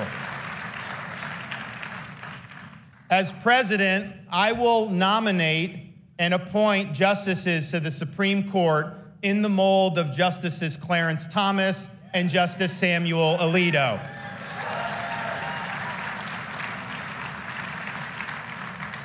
We will also stand and defend them against scurrilous attacks that you're seeing in the media and by left-wing groups. The left knows they have lost control of the court, and they don't like it. If they're able to sweep in 24, they're going to pack the U.S. Supreme Court with liberal justices. You may have 13 people on the Supreme Court after they get done with it, and they will install a liberal majority. So they're hard at this effort of trying to lay the groundwork for that by delegitimizing our great conservative justices. And let me just say, I stand with Justice Thomas, I stand with Justice Alito in the face of these attacks. They are wrong. We have also delivered in Florida on promoting a culture of life. And that means signing the heartbeat bill into law that protects unborn children when there's a detectable heartbeat. It was the right thing to do. Don't let anyone tell you it wasn't. But we understand that being pro-life starts there, but it doesn't end there. In the state of Florida, we've enacted family-friendly policies. We now have the elimination of all sales tax on all baby items. Diapers, wipes, cribs, strollers, clothes, you name it, that's in the bag. Now, my wife and I have a 6'5" and a 3-year-old, and when I signed this into law recently, I had a big smile on my face. I came home, and she deadpanned to me, because our kids are out of diapers now, and she said, "Why didn't you do this 4 years ago?" Well, you know, we did a lot over these 4 years, but we're really proud of that, and we're proud of all the support that we've offered for foster care, for adoptions, and for single moms. It's important that we walk the walk and just not talk the talk when it comes to right to life. So here's, I think, where we find ourselves. You need the leadership, because for far too long, we've had a lot of Republicans that get into office, and they're almost like potted plants. They don't want to lead. They want to follow polls, have their finger in the wind. They do not want to take on fights that are going to lead to the media attacking them or the left attacking them. And so what they end up doing is, yeah, you know, they'll do a tax cut here, something there, but they tend to defer to the media. They defer to corporations. And what that means in this day and age is that the left will win, because they're going on all fronts. They're pushing their agenda through the schools. They're pushing their agenda through corporate America. They're pushing their agenda through an unaccountable bureaucracy. If all you say you're going to do is sit there and only deal with taxes and certain spending issues, then you're giving away the game. So you need full spectrum leadership.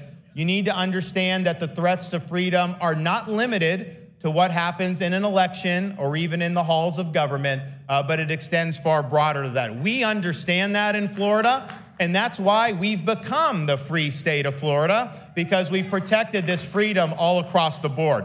We need to get busy with this in Washington, D.C. As president, we will reverse Biden's disastrous economic policies. We're going to stop spending this country into oblivion. The state of Florida, we have millions of more people than New York State does now, and our budget is half the size of New York State. When there's excessive spending, I veto it. Our debt is the second lowest per capita in the country. Don't tell me it can't be done. We're not destined to plunge this country into debt-ridden destitution, and so we need a new way of thinking. We also need to unleash all of our domestic energy here in this country. We have resources. Don't force people into electric cars. Don't force them to use windmills. Let's use what we have. It's better for your pocketbook, but it's also better for our national security. And I will finally be the president to bring the issue of our open southern border to a conclusion.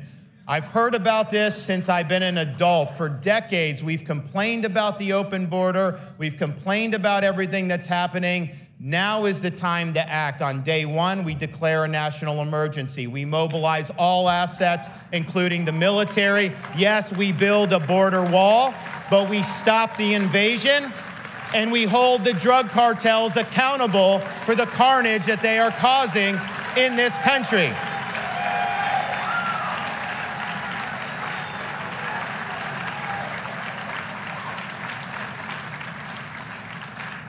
We will also usher in a reckoning for the federal government's disastrous COVID-19 policies.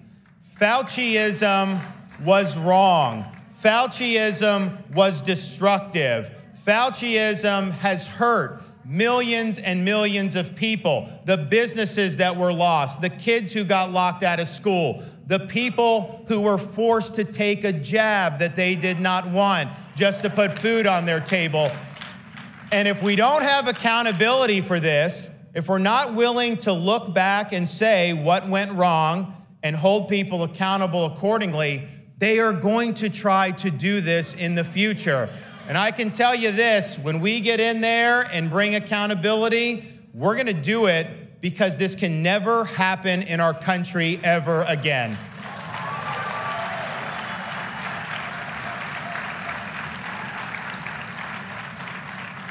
We must be rooted in truth, and accordingly, that must mean we must fight ideologies that are hostile to truth. And the woke mind virus represents an attack on truth itself. And because woke represents a war on truth, we will wage a war on woke ideology. And some people say not to worry about woke, that it's not something that we should be concerned of. First of all, having a society that's rooted in truth is important. Don't tell me that a man can get pregnant and expect me to accept that. I will not accept that, and we cannot have a society that accepts that. But even aside from that, don't think that woke doesn't have an impact on your life and will really be able to have a devastating impact if it takes hold even further. When woke takes our economy by things like ESG, the average person becomes poorer as a result of that. When woke overtakes the education system, the average student becomes dumber as a result of that. When woke overtakes our criminal justice system, like it has in San Francisco, like it has in Los Angeles, the average person becomes less safe in their communities as a result in it. Don't tell me it doesn't affect people's lives. I was just in San Francisco. I saw in 20 minutes on the ground, people defecating on the sidewalk. I saw people using fentanyl. I saw people smoking crack right there in the open, right there on the street. It was a civilization in decay, and it was as a result of leftist ideology, pursued leftist policies. So this is a battle that we must win, and my pledge is this: we will fight the woke in the schools. We will fight the woke in the corporations. We will fight the woke in the halls of government. We will never, ever surrender to the woke mob. We are going to leave woke ideology in the dustbin of history where it belongs.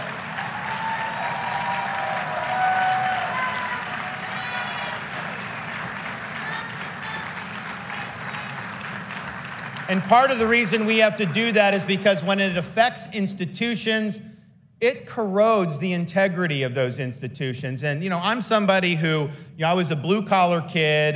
My parents were working folks.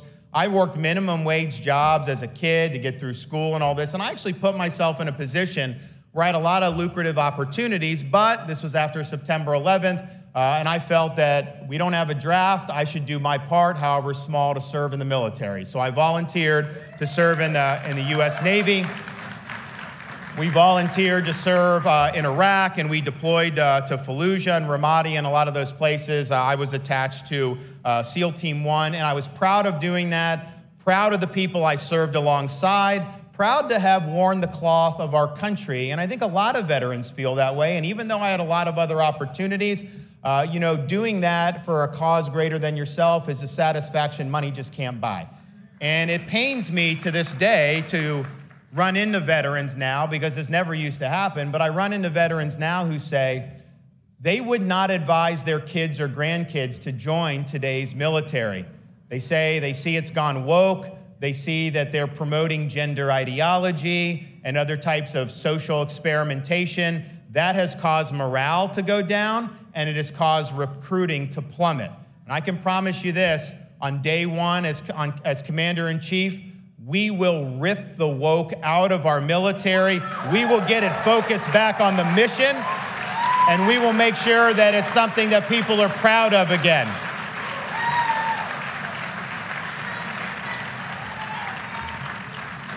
We will also go about the business on day one of reconstitutionalizing this out-of-control federal government. Our founding fathers created a constitution with 3 branches of government. They did not create a 4th branch of government, an administrative state that does what it wants and is not constitutionally accountable to we the people. And yet, that's what has developed. A lot of the most important things in people's daily lives now, what kind of car you can drive, what kind of energy you can use, whether you can have a gas stove, those are decided not by your elected representatives, but by nameless, faceless bureaucrats deep in the bowels of Washington, D.C., who are imposing rules on our country. That is not the way the Constitution is designed. We're going to discipline that bureaucracy, and we're going to return the government to its rightful owners, we, the American people. And you need to do it because when you look at how government has been weaponized, if you're a pro-life activist, you may end up having FBI agents storm your house, even when you said that you would surrender voluntarily. And that power is being applied in ways that they're going after disfavored groups. The government has been weaponized. This is not something that the Founding Fathers would be surprised about. They knew that if you allowed power to accumulate in a capital city like they have in Washington, if you don't hold these agencies constitutionally accountable, human nature being what it is, they will abuse their power. And for far too long, both Republicans and Democrats have looked the other way. They've said, oh, we can't do anything about it. We're not allowed to fire people. I can tell you this, when I get in there, there's going to be a new sheriff in town. You're going to have a new FBI director day one. You're going to see the Justice Department turned inside out. We are not going to sit idly by and let them mobilize power against people of faith and people with whom they disagree.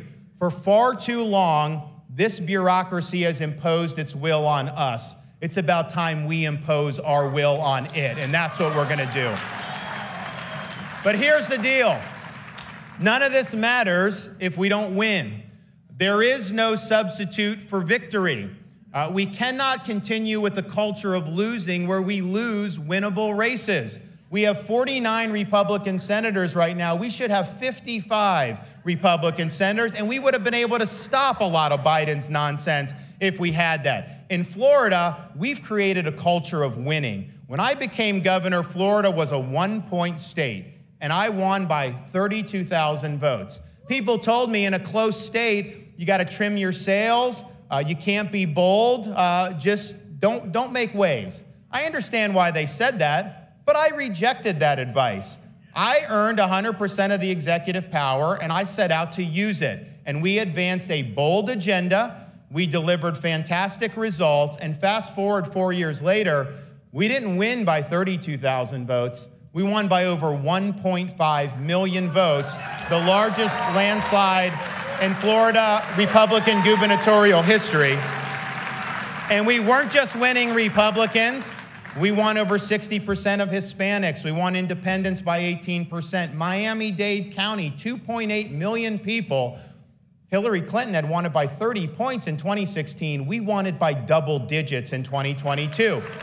We have a majority of people out there who believe in our message. They will get with us. We just got to make sure that they understand this election is about two things: holding Joe Biden accountable for his failures, and us offering a better path forward, a positive vision for how we restore America to greatness. And we have to do this. I think about why I'm motivated to run. And look, I've got kids, you have kids, grandkids. We want to leave America better for the next generation than we found it. That's kind of our birthright that we have to do that. And I'm motivated by that, but I'm also motivated by this. I know throughout our history, generations of Americans have sacrificed so that we could live in a free society. And I'm reminded of President Reagan saying, freedom is only one generation away from extinction. It's not passed along in the bloodstream. I used to think that was an exaggeration. Having lived through the last 4 or 5 years, I'll tell you, freedom is fragile in this country. Do not take freedom for granted. And when freedom comes under attack, it's our responsibility to stand up and fight for it. Our founding fathers understood this. When they met in Philadelphia to create the Constitution, they had studied the history of every republic and the history of mankind because they wanted to draw lessons about what they needed to do. And the one lesson they drew from all those republics throughout history was this: every one of them had failed. And so they understood it fell to the United States of America to determine once and for all, can people really govern themselves? Can we have a society based on the idea that our rights come from God, not from the government? That we live under a rule of law, not the rule of individual men? Or was mankind forever destined to live under various forms of despotism? And they understood that it would fall to this country to answer that question once and for all. And when Benjamin Franklin walked out of that convention, he was actually asked, would you give us a monarchy or a republic? He said a republic if you can keep it. Because he understood this is not something that's foreordained. We'll have a free society as long as enough people want to fight for a free society. And so I'm motivated by the people that have fought for that. You look just across the Potomac here. I used to fly into Reagan Airport back in the day, and there was one route you could take that took you flush parallel to the National Mall. So if you looked out the left side of the plane, you saw really close, beautiful views of the Lincoln Memorial, the reflecting pool, the Washington Monument, then up perched on the hill, the beautiful U.S. Capitol building, and you felt a sense of pride because that's symbolic of the ideas and the values that have made this country great. But what I realized after doing that trip a few times, the best monuments were not actually out the left side of the plain. Because if you looked out the right side of the plain, you looked over the Potomac River, you saw small, nondescript monuments arranged in an orderly fashion over rolling hills in a place called Arlington National Cemetery. And it occurred to me,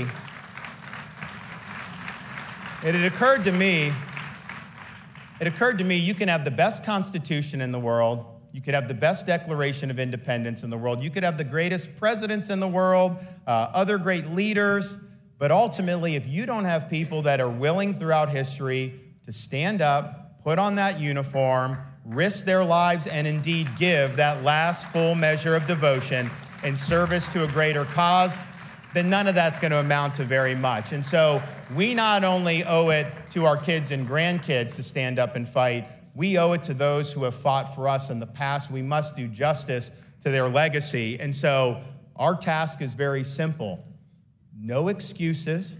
Let's get this done. I will tell you this, if I'm the nominee, you guys can book your ticket for January 20th, 2025. The west side of the Capitol, we will be out there with that left hand on the Bible. We'll have the right hand in the air. We'll take the oath as the 47th president, and we will get to work on day one to restore this country to the greatness that it deserves. I thank you all. God bless you, and God bless these United States of America. Thank you so much. Thank you. Thank you so much. God bless you. Thank you. Thank you very much. Thank you. Hi, good to see you. God bless.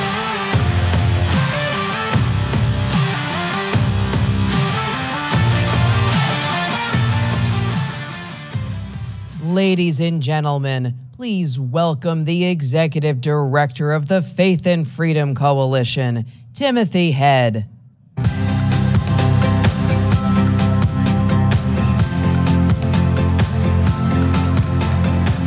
Thank you so much, Governor DeSantis, and certainly thank you so much to all of our guests and our speakers this morning. Was that encouraging? Did y'all like that? We're about 40% through this weekend's conference. How about that, huh? So listen, while I still have you, I need you to pay attention really quick. There's a couple of things that I want to cover for you, and then we're gonna. I know that some of y'all might had to skip breakfast to get into the room on time. We'll let you get some lunch. But listen, tonight I want to make everybody aware. I mentioned yesterday at our town hall that we're going to actually screen the movie Sound of Freedom in this room tonight. Jim Caviezel's new movie that actually debuts in theaters in about 2 weeks. But we're pleased to have a pre-screening of it tonight right here. We'll be watching it on these screens. 7:30 in here, so when we finish our breakout sessions this afternoon, you can go and get a bite to eat, and then you can head back in here, and we'll start at 7:30. It runs a little over an hour and a half, so we should have you out by 9:30, and you can all get your beauty sleep for tomorrow. Secondly, I want you also to be very aware that tomorrow morning, just like this morning, we're starting almost exactly at 9 o'clock. So tomorrow is not the day to sleep in, okay? You can sleep in on Sunday, on Monday, when you get back home. But we need everybody in their seats bright and early on Saturday morning as well. Again, back in here, we're going to have a full lineup. We're pleased to say that we're actually going to have 4 more presidential candidates that are going to be with us tomorrow morning. Who is aware that former Congressman Will Hurd just announced yesterday that he's running for president.